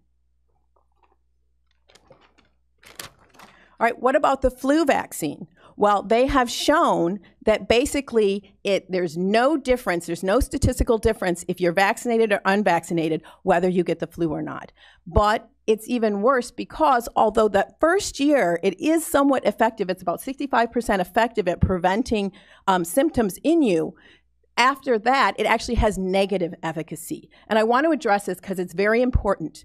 Vaccines are made to a specific variant, and when that variant mutates, the vaccine no longer recognizes it. And so it's like you're seeing a completely new virus. And because that's so, you actually get more severe symptoms when you're vaccinated against one variant, and then it mutates, and then your body sees the other variant. So there's the potential, and the science shows that, in fact, with the flu, if you get vaccinated in multiple years, you are more likely to get severe disease, you are more likely to have more viral replication, and you are more likely to be hospitalized, both in adults and in children. We are seeing the same thing in COVID with the Delta variant. And so we are mandating that people get a vaccine that could actually make them more sick when they're exposed to the virus. In fact, this week, a paper came out, and what it showed is that with this Delta variant, when you're vaccinated, your body makes antibodies that are supposed to neutralize the virus, but they were supposed to neutralize the old variant. When they see this new variant, what they're doing is the antibodies are taking the virus and helping it infect the cells. So I gotta stop that. That's a big part right there. So they have new medical studies that have come out to say that if you have the vaccine, but you're exposed to Delta, you're more prone to getting worse versions of that Delta variant because of the way that the vaccine tried to build up protections for something else. So Why is this on TV every night? Big pharmaceutical companies. Again, the FDA has approved things that have made people sick before, i.e., talcum based powders that Johnson & Johnson produced, and they knew for years it gave people cancers. They're still fighting those cases right now. With Fauci, ATZ, look it up. Please go look it up. You probably need DuckDuckGo so you can get the best information when you want to look up stuff like this, because Google is a part of the people who, manipulate information. I won't say hide, they manipulate. They definitely manipulate information. But it's crazy that they know that based on science, because we're supposed to make decisions of this magnitude based on science, that we're creating a class of people who will be who could have natural immunity. There's a 99% success rate of surviving this thing. A lot of people are going to have natural immunity. So why would you mandate a vaccine and decide to make people either leave their jobs, quit their jobs, not be able to go to bars? It makes no sense for our economy for you to push something of that sort. And now you're requiring, they're saying booster shots. We're going to need booster shots every 6 months? Why did I get a vaccine in the first place? I will continue. All right, that science was just published this week. We need to be looking at the science, and we need our policy to reflect the science, and we also need it to reflect our rights. Okay. And so, as a PhD who knows the science, I'm in the category of the most vaccine hesitant group. Yes, PhDs are the most vaccine hesitant. Y'all hear that? PhDs, who usually be some of the smartest people around us. They're the most educated people, at least by terms of book-wise. Meaning the smartest of our educated class of people in America are the least likely to take this vaccine. I wonder why. Followed by people who have less than a high school degree because they know what they don't know and they don't trust their government. And many people, the other group that is very vaccine hesitant, are African Americans. 70% of African Americans have not taken this vaccine. Why? Because they don't trust their government. Do they have reason not to trust their government? Well, between the years of 1930 and 1970, the CDC conducted the Tuskegee experiment, where they took untreated males with syphilis and they refused to treat them. Even after antibiotics became available, they still did not treat them, and they did not tell them that they had syphilis. They told those people that they were there to secure their health, and they did not secure their health. They abused them. You say, well, that was in the past, although I don't think 1970 was that long ago. 1970 is not that long ago. My mother was born, and they were still doing this experiment from our government to our people. Just want to state that. My mother was alive during this. Well, in 2012, whistleblower William Thompson came forward and said, we published a study that said MMR does not cause autism, but we lied. And the CDC tried to keep him from testifying in court. Go look it up. In fact, we shredded data that showed that when black boys are vaccinated on time, they have increased rates of autism diagnosis. And we shredded it and we left it out of the paper. As an African American and a PhD, I want to ask each of you, are we going to exclude 70% of African American people from the workforce and from education? Right? There's probably a good segment of people who say, right on, you know what I'm saying? But that goes to show, if 70% of African Americans at the time of her giving these numbers out, they don't have the vaccine, that's millions. That's millions. That's over 6 million people. We're going to tell 6 million people they're excluded from life? That's what I'm trying to figure out. That's over 6 million people here in this country. You're just going to tell them no? You can't do that? Well, no. Wow, my math is terrible right now. Yeah, my math is terrible. That's over 18 million people. Probably around like 22. I'm doing everything off the top of my head, and I don't know why I started from 100 million when we have over 350 million people. So we have to triple that number. So I'm saying with about 25 million people, you're going to tell them no. You can't go to bars, you can't go to movies, you can't go to work, you can't fly, you can't take trips, you can't do anything like that. Because we don't trust you, because you've poisoned us before. And then when you have whistleblowers, you try to stop the whistleblowers from whistleblowing, i.e. Barack Obama, because this guy came out under Barack Obama, a black man. But guess what? He would put policies forth that doesn't always protect black people. Black people have to stop looking at Obama as just their guy and look at him as one of those guys who had a position of power and did nothing for us. Truly. Because if you have a whistleblower coming out like this and you can control who's ahead of the CDC, then you could, make sure that it gets out that that government scientists are lying to the people. They have been. They're not stopping. Let's continue. My ancestors did not work this hard. I come from a family that worked very hard, and I'm very aware that my privileges are dependent on the work of my grandmother and my great-grandmother, and I have great respect for these people that put me where I am. And yet you're telling me that my son will not be able to be educated if, based on the history of African Americans in this country, that he doesn't want to be vaccinated? All right, so I will leave you with that question. Who are we going to exclude from the workforce? Are we going to continue with discrimination and segregation in the United States of America? Thank you. Bars. Bars. Seriously. Seriously. Why would you want to do that? Why? Why? Why would you want to exclude us? We're great people. We do amazing things. We're great people. And we do amazing things. And because we don't trust the government who's been poisoning us before. I mean, just look at America in general.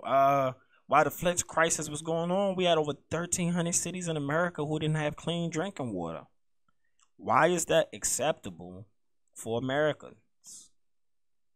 Like, I love America enough that even if, you're not a black person, I want all Americans to live the best life ever. Like, we're here now. How we got here, that's a whole different discussion. What happened when other people came to the land and how everything played out there, that's a whole different discussion. Would I tell somebody to be proud of the legacy of their grandparents, if their grandparents and ancestors helped kill off millions and millions of people? No. I mean, but we are here now, and from what we have here now and what we can build on from now, I love my country. And I mean, we can't just keep doing things that's going to hurt people based on things of racial lines, like vaccine mandates. It's going to become, like she said, another way to segregate the general masses of the public. And it's been done through vaccines. When we're supposed to believe science, we tend to see people on the left pick and choose which science we want to believe, when we want to believe it, and why we would believe it. That's why I'm no longer in the Democrat Party. Again, I'm not telling y'all what y'all to vote for. I'm not telling y'all what to vote for. I'm not a Republican either. I'm an independent voter.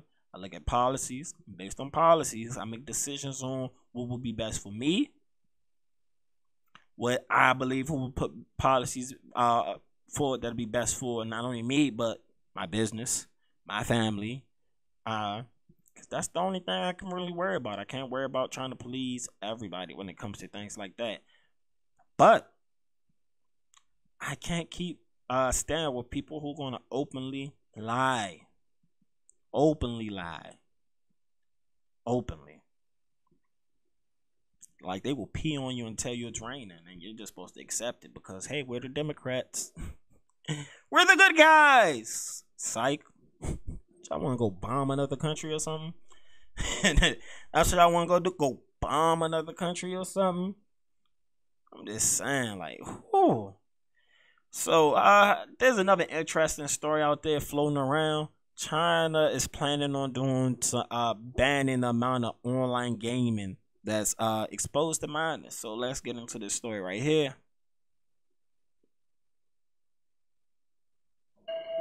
3 hours a week. That's the absolute maximum amount of time under 18s can spend on video games in China, after the country introduced a drastic new limit to combat gaming addiction. China is the world's largest video game market, and authorities here have worried for years about gaming and internet addiction among young people. The National Press and Publication Administration, the regulator that approves video game titles, said the new rules were a response to growing concern that games affected the physical and mental health of children.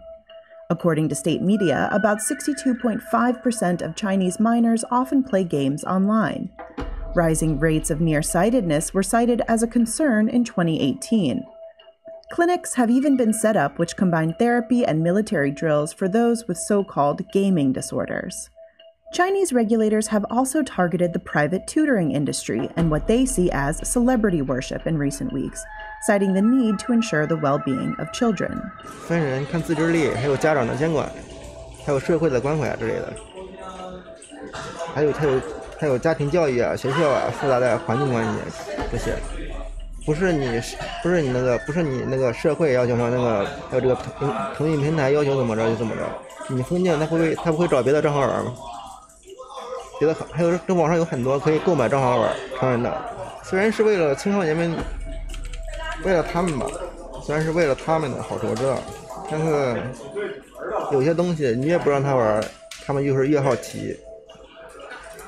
他越得不到的东西就越想要，尤其是 Gaming limits aren't a completely foreign concept in China. All right, well, I want to stop and give some takes on it from right here. I kind of understand where the government of China is coming from in that instance. Yes, you can make money playing video games. The majority of people who play video games will not make $1 from them playing video games. It should be an outlet to release yourself after doing other things, but some people just will play video games all day. That comes into the facet of if you have time on your hands to hate on somebody, then you have time to figure out how to go get some more money. I'm pretty sure you need it. Most of the people on the internet, if you out here hating on somebody, you got time to go get some money. You just spending your time the wrong way. I play video games. I definitely play video games. The thing they're saying is they don't want them playing online. They're trying to curb them playing online, I guess, against other people because I guess online gaming increases the amount of addiction because you got your friends and all of that there, so it becomes almost like a community type thing. But I kind of get what they're saying. When you're young, you're still developing. You probably should focus on other things as such. That's probably a little complicated. I probably would put more of the emphasis on the parents in that because, some parents will just let their kids, they let the video games and YouTube raise their kids. That's a huge portion of the generation. They allow YouTube and video games to raise their kids. China's trying to curb that. I can kind of see that. But it says only for online gaming. So if you're playing like a solo campaign, you should still be Gucci. You can play as much as you want, I guess, inside your house. They just don't want you on the internet with it. So we're going to finish this video. In 2017, Tencent Holdings said it would limit playtime for some young users of its flagship mobile game, Honor of Kings, after complaints from parents and teachers that children were becoming addicted. In 2019, Beijing passed. In America, if they have a video game and they say it's addictive, they gonna run so many commercials to get more kids playing it, man. They say capitalism above all. If they addicted and it ain't gonna make them do shit else, hey, that's their fault. Capitalism, yeah. No, I love capitalism, y'all. Just need regulations. Definitely needs regulations. But I believe in after you get that equal playing field, everybody for themselves. You either sink or swim. Sink or swim. Limiting minors to less than 1.5 hours of online games on weekdays and 3 hours on weekends, as well as rules on how much minors could spend on virtual gaming items. In July, Tencent rolled out a facial recognition function dubbed Midnight Patrol that parents can switch on to prevent children from using adult logins to get around the government curfew.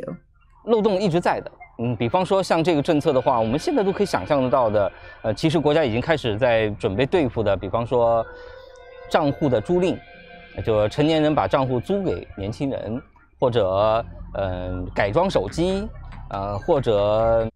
Hey, that's crazy. I think we had a little while back. We had a conversation on how you can just go get like one of the old heads outside the liquor store to go get something, some liquor for you when you underage and stuff. That's what they're gonna be doing now with the games. You're gonna go find you a bum, say, hey, let me pay you for your phone information and shit like that, so I can get the games going the way I want them to. That's what it sounds like they're gonna create. That type of class system there. 甚至将来会有人皮面具都有可能。当然，实际上我们看到的最多的可能呢是本身就是家长愿意，在家长许可的条件下，帮助家里面的小孩给他解锁这一类的。所以呢，这个政策肯定不是100%的一刀切的，真的砍死了所有年轻人玩游戏在平常玩游戏的这种可能性，但大体上讲是做得到的。Well, the onus sits with the gaming industry rather than individuals. Online gaming companies must ensure they have put real name verification systems in place, and all titles will eventually need to be connected to an anti-addiction system being set up by the NPPA. The NPPA told state news agency Xinhua it would increase the frequency and intensity of inspections to ensure limits were put in place, step up measures to punish gaming firms that violate the rules, and increase penalties given after inspections.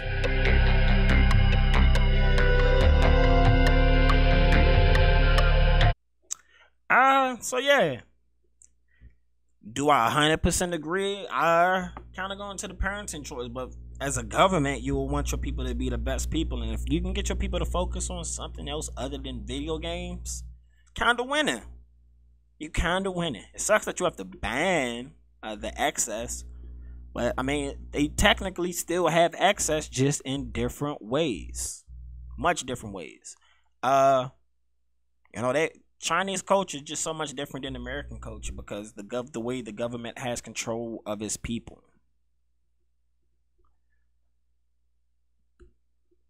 And I mean, yeah, definitely crazy.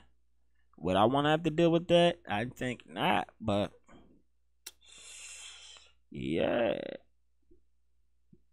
So there's a viral video of Sukihanna, her new music video. Can't show the whole video here on YouTube because guess what? They would definitely take my channel down, take the video down. But let's discuss the Sukihanna video. Somebody right here has something on here that says Sukihanna breaks the internet. Let's see her quick breakdown of it, I wish I could show y'all the video. Wish I could link the video down low. They might still hit me for that. But y'all should go find that video because it is an interesting video. If you ever seen Tip Drill for people my age and above, it's similar to Tip Drill. And YouTube don't have YouTube on cut. What's up, y'all? It's me, it's Mel with the Lip in the Gap. And why that gotta be her meme, I mean, her little gift, like, whoo, the ratchetness. Oh my God. I don't know what to say about what I just watched. Sukihanna. If you don't know who she is, I will drop the link down in the description box to her Twitter because I cannot play the video here. But I will tell y'all this, you better get ready, okay? If you are a good Christian, church-going woman or man, do not click on the link because I know hella Christians, church women, church men, they are the freakiest. You with me? Stop with believing that church means you're not a freak. The deacon out there busting them things down. The pastor out there busting them things down. You hear me? Stop believing sin ain't happening within the church. Because guess what? Nobody can stop from sinning. The thought of a sin is the same as the action of a sin. And your brain works in weird ways. So we sin every single day. Everybody sins every single day. So that's nonsense to say that if you're a church going folk not to watch it. Guess what? Doing some of the freaky too. The extra freaky. Trust me. The church folks, yeah, let them fool you if they want. They ain't fooling me. That video, it's worse than tip drill. Y'all. Yeah, remember I said tip drill? I haven't seen this video yet. I haven't seen her video, but I've seen Suki video. And that's what a lot of comparisons it reminded me of. Tip drill. For those who, again, remember BT Uncut at Night, tip drill was one of them videos. You hear me? Yes, one of them videos. I might have to go watch tip drill after I'm done with this show. Remember Nelly tip drill? Honey, listen. Oh my God. Suki really trying to break the internet. You know what? Every time. She ain't trying. She definitely accomplished that because I don't pay attention to Suki. It has to be something of really big focus for Sukihanna to make it to my atmosphere because I'm worried about other things. But that video definitely made it to my atmosphere yesterday. It definitely made it to my atmosphere yesterday. Last time I can ever think about Sukihanna even making 3 times. The first time when she dropped that song that made her go viral. You know, she entered the adult entertainment business with her boyfriend. That was the second time. And now in this. So, I mean, she definitely uses her sexuality to sell herself. Not saying she's selling sex. I'm saying she uses her sexuality to sell herself. Because in reality, we know sex sells. The sexualization of women and women sexualize themselves way more than guys do. I'm sorry. As a man, we're visual creatures. At least I can speak for myself. I'm a visual person. But the way you present yourself to me is the way I'm going to, take you. So, you only give me Sukihanna, then that's... Should I treat you like a senator? I'm not saying treat you disrespectful. I'm not saying that. But you present yourself in a manner to which, may not take you as serious. But that video, recommend y'all go watch it. It's on Twitter, Drop them in them comments below. Drop them here and let me know what y'all think. Let me know what y'all think of that video because they definitely was getting it in. They definitely was getting it in. I can't even lie about that one right there. Like, man, Suki, you ain't my cup of tea, but you somebody's cup of tea. You your man's cup of tea, you got your man. Shout out to him. Shout out to y'all. Y'all do y'all thing. I'm just gonna stay my ass here on the sideline.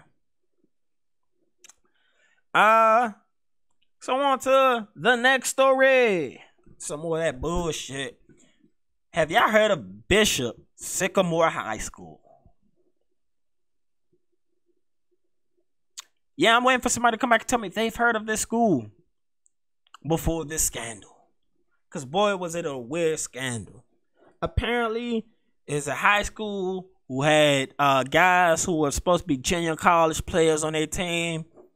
Their coach has an arrest warrant out for them. Some of these guys were playing for a high school in Ohio, and they were from, Florida. And they still got their ass whipped. They got embarrassed.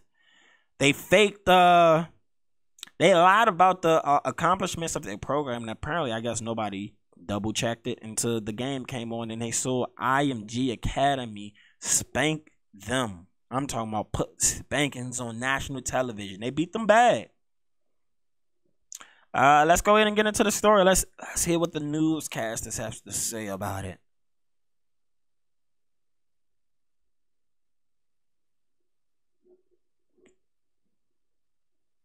I don't understand how this could possibly have occurred. Some of these guys are like 20 years old, man. They've been in a JUCO before. 20 years old, played in JUCO, came back to high school, still got that ass whooped. What is going on? How much did you know about Bishop Sycamore, Bobby? Oh gosh, that's amazing, because that's in Columbus, by the way, which is where I reside. You gonna send your kids? Yeah, exactly. First of all, here's the irony of that. Like, you know, I'm not Catholic. My wife's half Catholic. We send our kids, to Catholic school last year during the pandemic because they were in school all 5 days. And, when you talk about these schools, like, to be canonized, you have to have been a person.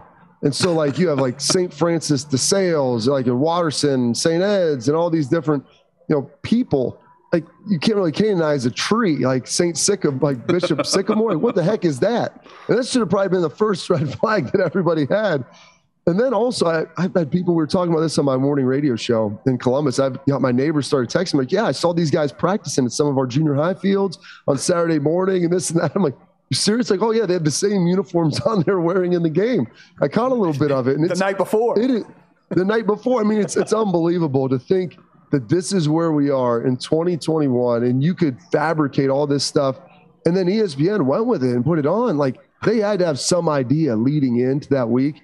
And I know Tom Luganville, who does a great job, like, he definitely probably smelled a rat, and they were just probably so invested in it. Like, I don't know what you could do, 4 or 5 days out if you realize that it's, really not a school. It's like, hey, do they have a team? Are they going to play? Can we put it on air? Okay, I guess we'll just kind of roll with it. But I mean, they played IMG last year. They're supposed to have more games here the rest of the season. They played Akron-Hoban, which is a big school, which is also, I believe, a Catholic school. So you would think the diocese would have some sort of conversation, like who you tied in with here. Like, it is unbelievable that this will eventually probably end up being like a 30 for 30 that was aired on ESPN by ESPN. So they'll be able to fully complete the content loop and make their own stuff. Hey, now that's crazy. This will definitely be an interesting 30 for 30 story. 30 for 30s, those are like really, some are documentaries. They usually encompass about an hour, no more than 2 hours. But they get into really good detail of sports events. And that's going to be one of them things. Again, Bishop Sycamore fake players, ages. They had out-of-state people. They had people with warrants. The coach had a warrant. And yet they still end up playing some of the best schools in America. They ended up getting on ESPN. Somebody should have been checking. There was a failure in somebody's job along so many lines to even have these kids put in position to be playing these guys. They shouldn't be on the field.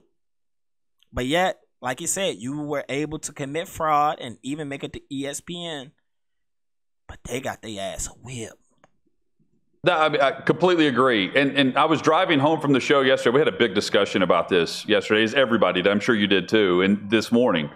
But not only was ESPN fooled, IMG Academy was fooled into playing them. Like, that went way over my head yesterday, and I was driving home thinking, this is a football program that will fly across the country and play literally anybody.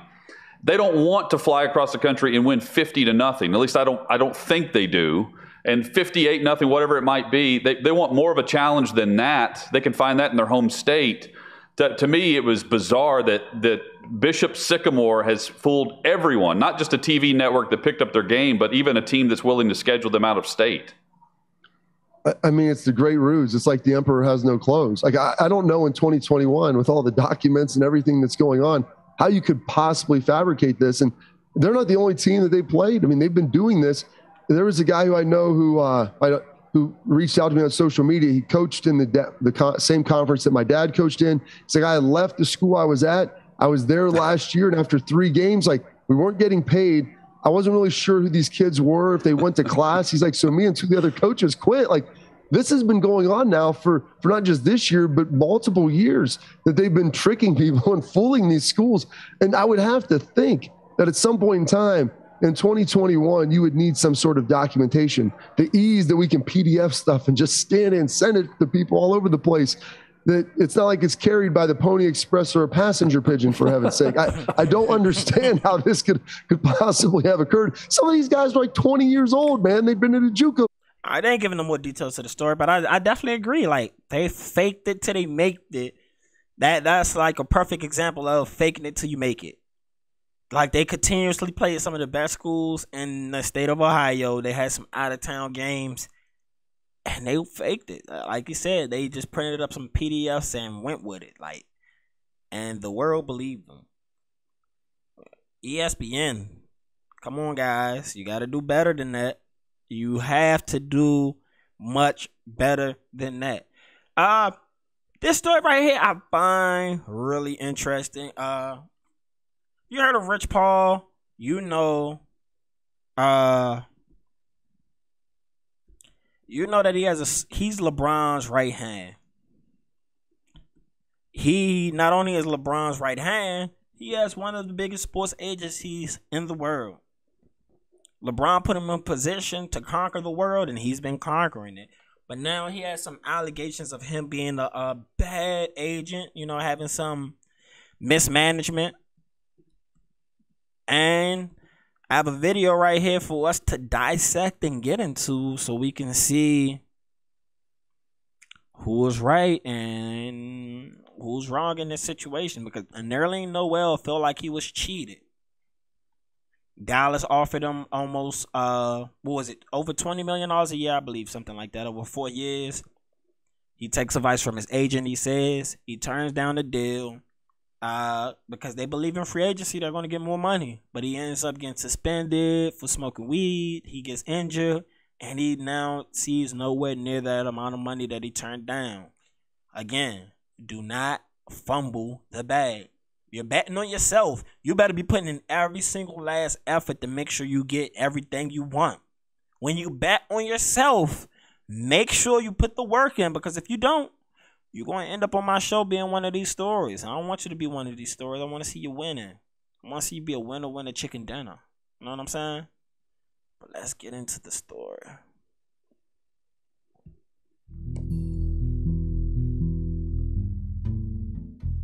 It's the summer of 2017. Nerlean Noel just rejected a 4-year, $70 million contract. Or did he? Was it really his decision? Fast forward a few years later and he files a lawsuit against his former agent, Rich Paul and Clutch Sports, claiming that they were unresponsive to teams trying to contact him. Basically, what happened was Noel claimed that Paul cost him $58 million in potential earnings. That $70 million contract was offered by the Mavs, quite a hefty one too, a huge overpay for Noel, but regardless, it was offered to him.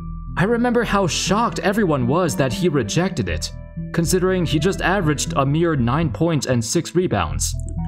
9 points and 6 rebounds, and they threw the bag at that boy. If you don't take the money and run.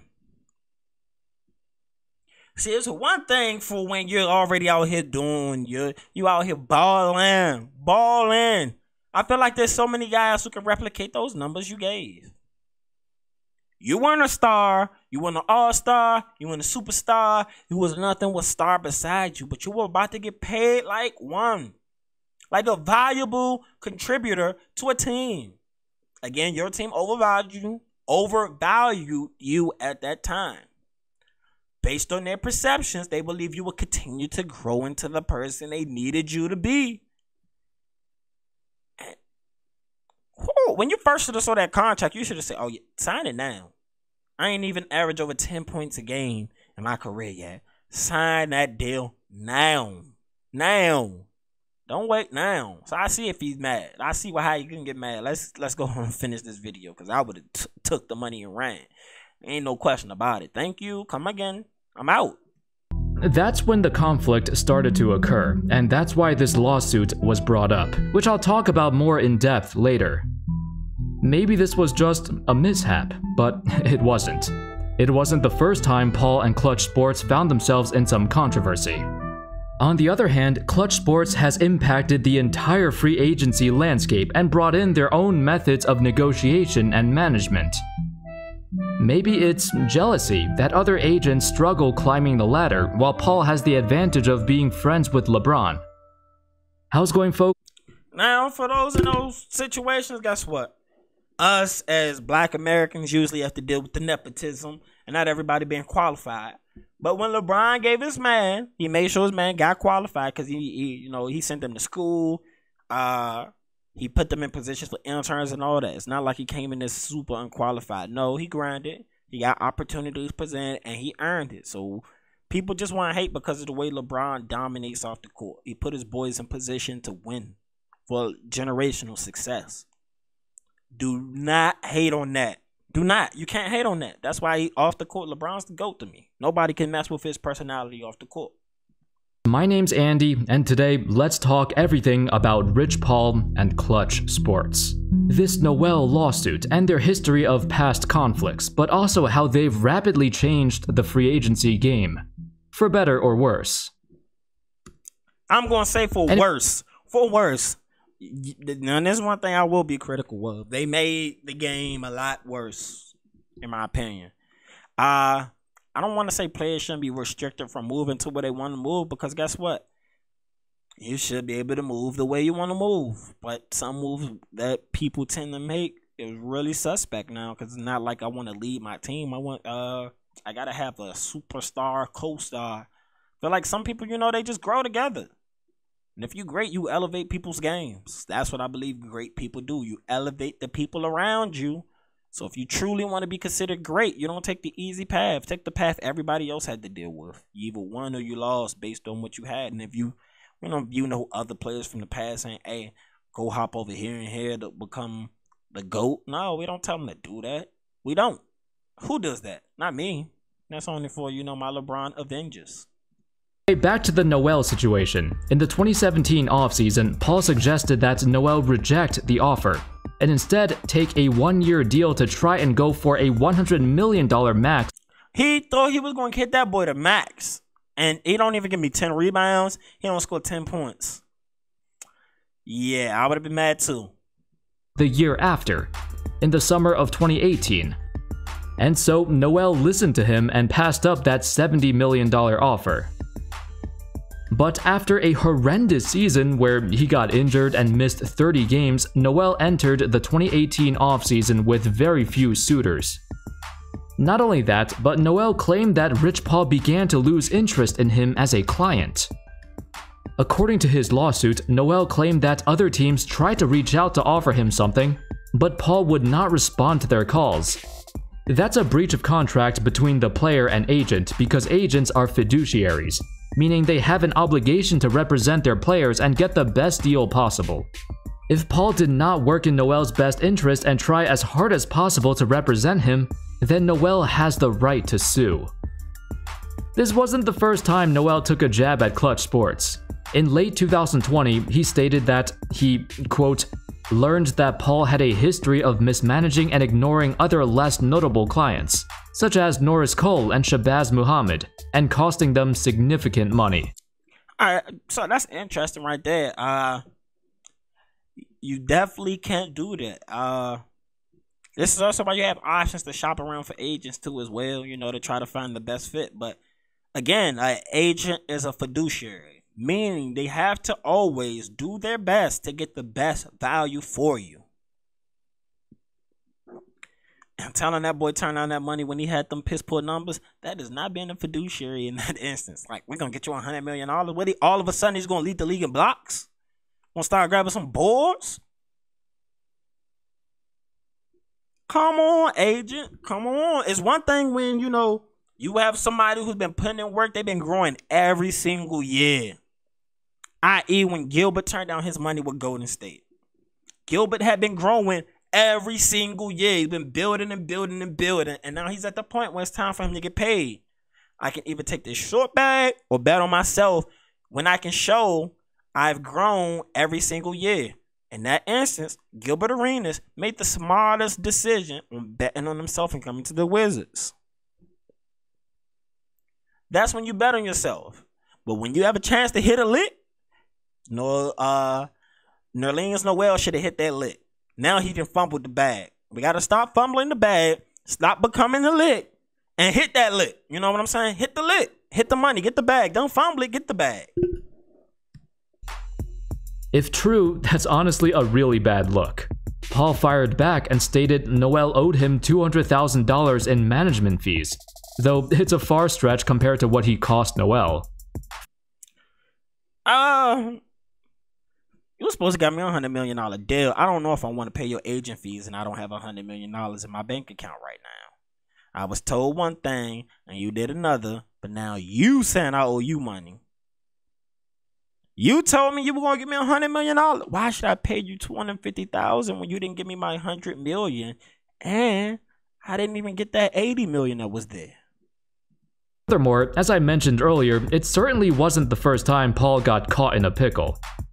The year prior, in 2019, a few anonymous NBA agents contacted Ben Standig and Mike Vorkunov of The Athletic for an interview. One of them claimed that the way Clutch Sports operates in free agency is predatory and illegal. Now, I know it's this facade that it's Rich Paul, but it's really LeBron who recruits for Rich Paul.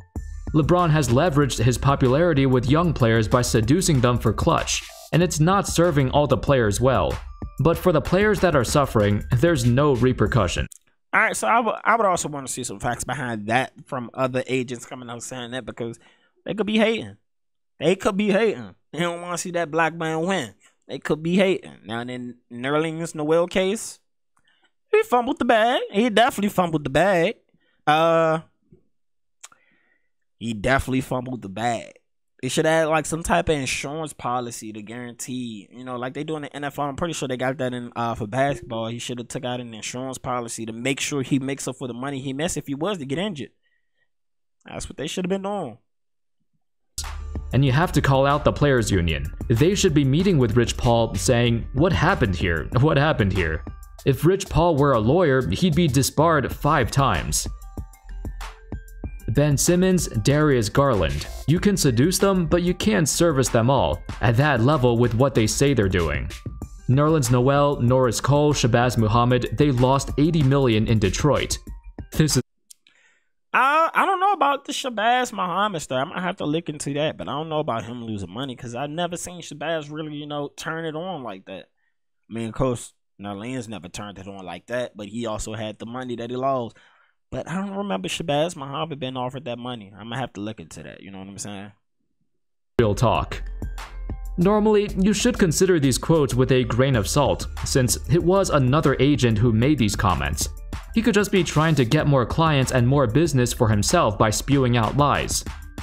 However, because we know that even some players came out to speak negatively of Clutch, it's likely that this is true. Plus, it's rare to see players talk badly about their agents to begin with, so to have all these people talk about their bad experiences with them, maybe it's not a... Could it also be that the guys who are underperforming are looking at their agent like it's your fault? You know, all the guys complaining usually the ones who've been underperforming stars. You know what I'm saying? They were expected to do more and they didn't. That's not kind of not on your agent what you do on the court or what you do in the practice or any of that. The agent's supposed to get you the best deal. Now, and if he made you fumble and miss money, that is his fault. But if you're not doing the production and the work on the court, that's your fault. Coincidence. As Rich Paul and Clutch Sports rapidly expanded over the years, their growth as a sports agency is unprecedented. They even started expanding to other sports, like baseball. Alex Bregman of the Houston Astros was represented by Title Sports Group, but his agency was bought out by Clutch. For a brief time, Bregman was represented by Clutch, but shortly after, Clutch announced they were doing a documentary series about the Astros sign-stealing scandal. Now that's burnt out. I'm a Yankees fan. Shout out to my Yankees. And that's crazy. So I don't know if you know about the Houston Astros scandal. They cheated. They are cheaters. Cheaters. Cheater, pumpkin eaters. I hope that's not offensive. You know, a lot of them little slogans and childhood things that we learned, you go look up the history like, man, that shit came from something racist. Damn you, white supremacy. Y'all had a stranglehold on the amount of racism and y'all pushed into childhood shit. It's so easy to correct kids when, you know, you negatively affect their psychology that way. But I don't want to digress. The Houston Astros were big time cheaters. And I was actually inside the club one time. I'm supposed to be partying as I watch Chapman throw to Altuve, if I'm not mistaken, and Altuve hits the home run to send the Astros to the World Series. Could have cried right there. My heart hit the bottom of my stomach just so fast with one swing that we found out they were cheating on. Breaks my heart, you know what I'm saying, as a Yankees fan. So close to a championship. So close. And that was like Aaron Judge's rookie year, I believe. Should have been MVP. I believe Altuve won MVP that year. He should have been MVP. He didn't have none of the manufactured cheating shit around him. But, you know, that's a whole different story right there. This made it quite an uncomfortable situation, cause Bregman still played for the Astros. So he cut ties with Clutch. Another situation in 2019 where the NCAA considered new regulations to require agents to have at least a bachelor's degree, that quickly got shut down. Alright, that is kind of BS. Again, when the black man gets here and he starts running shit, now we need new requirements. Now we gotta change the rules to the game. Shut the fuck up. I hate that. I hate y'all. I hate y'all when y'all do that. Y'all don't even want an equal playing field. You don't believe in capitalism. You believe in socialism for the people you want it for. All these years you did not need this requirement. Now you get a black man dominating. Now you want to change the rules to the game.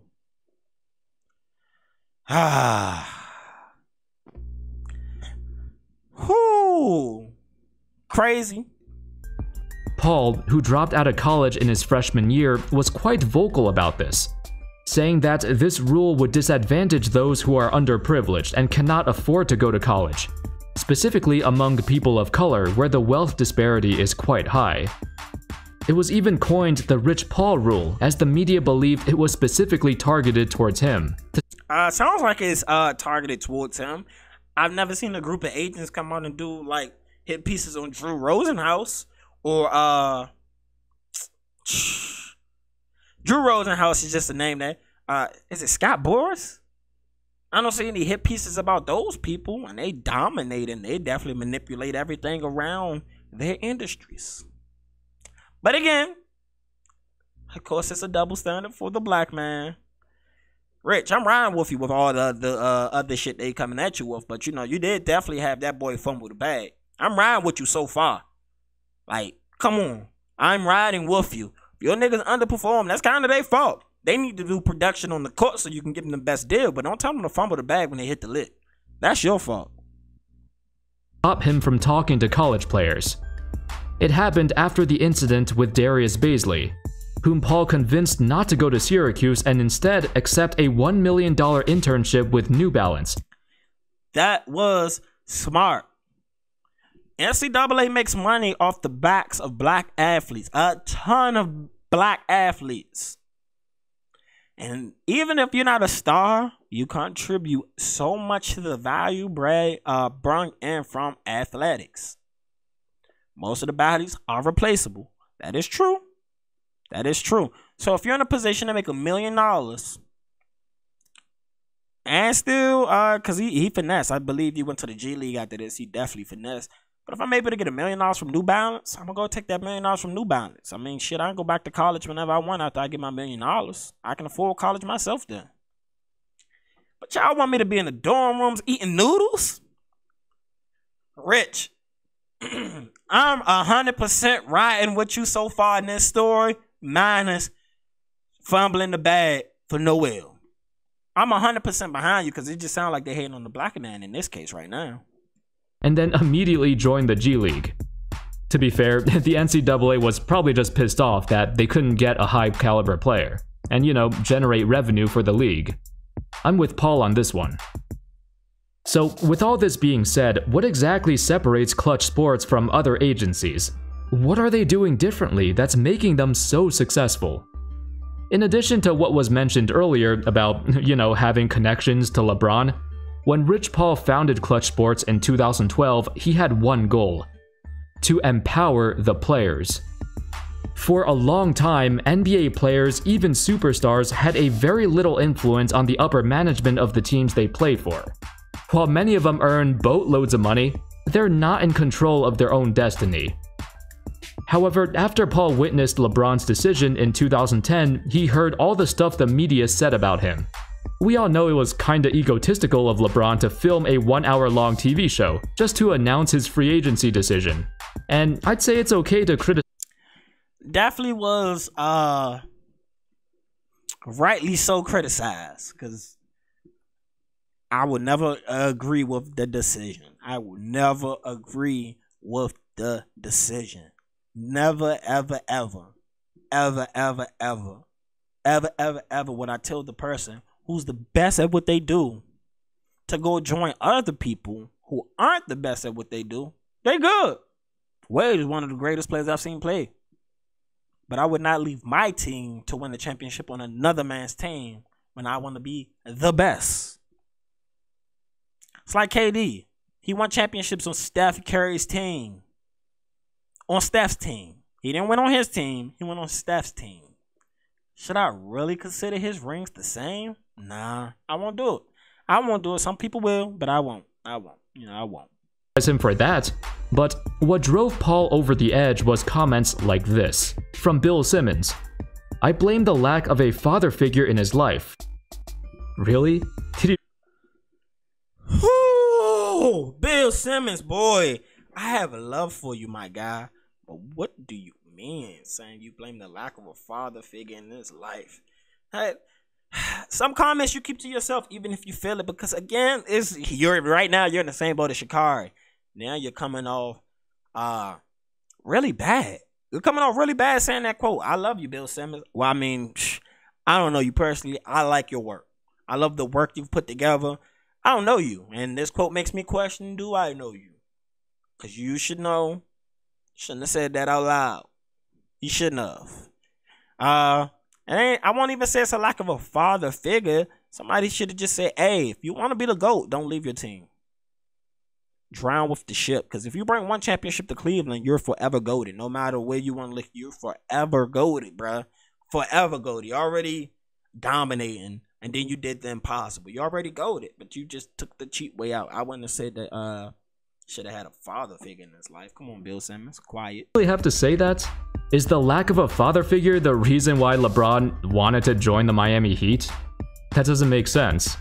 Not just him, but even other teams and opposing executives jumped in on the action, calling LeBron selfish, even though he's doing what he wants to do and what's best for himself.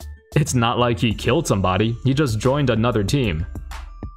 This motivated Paul to leave his previous agency and create Clutch, and took LeBron with him.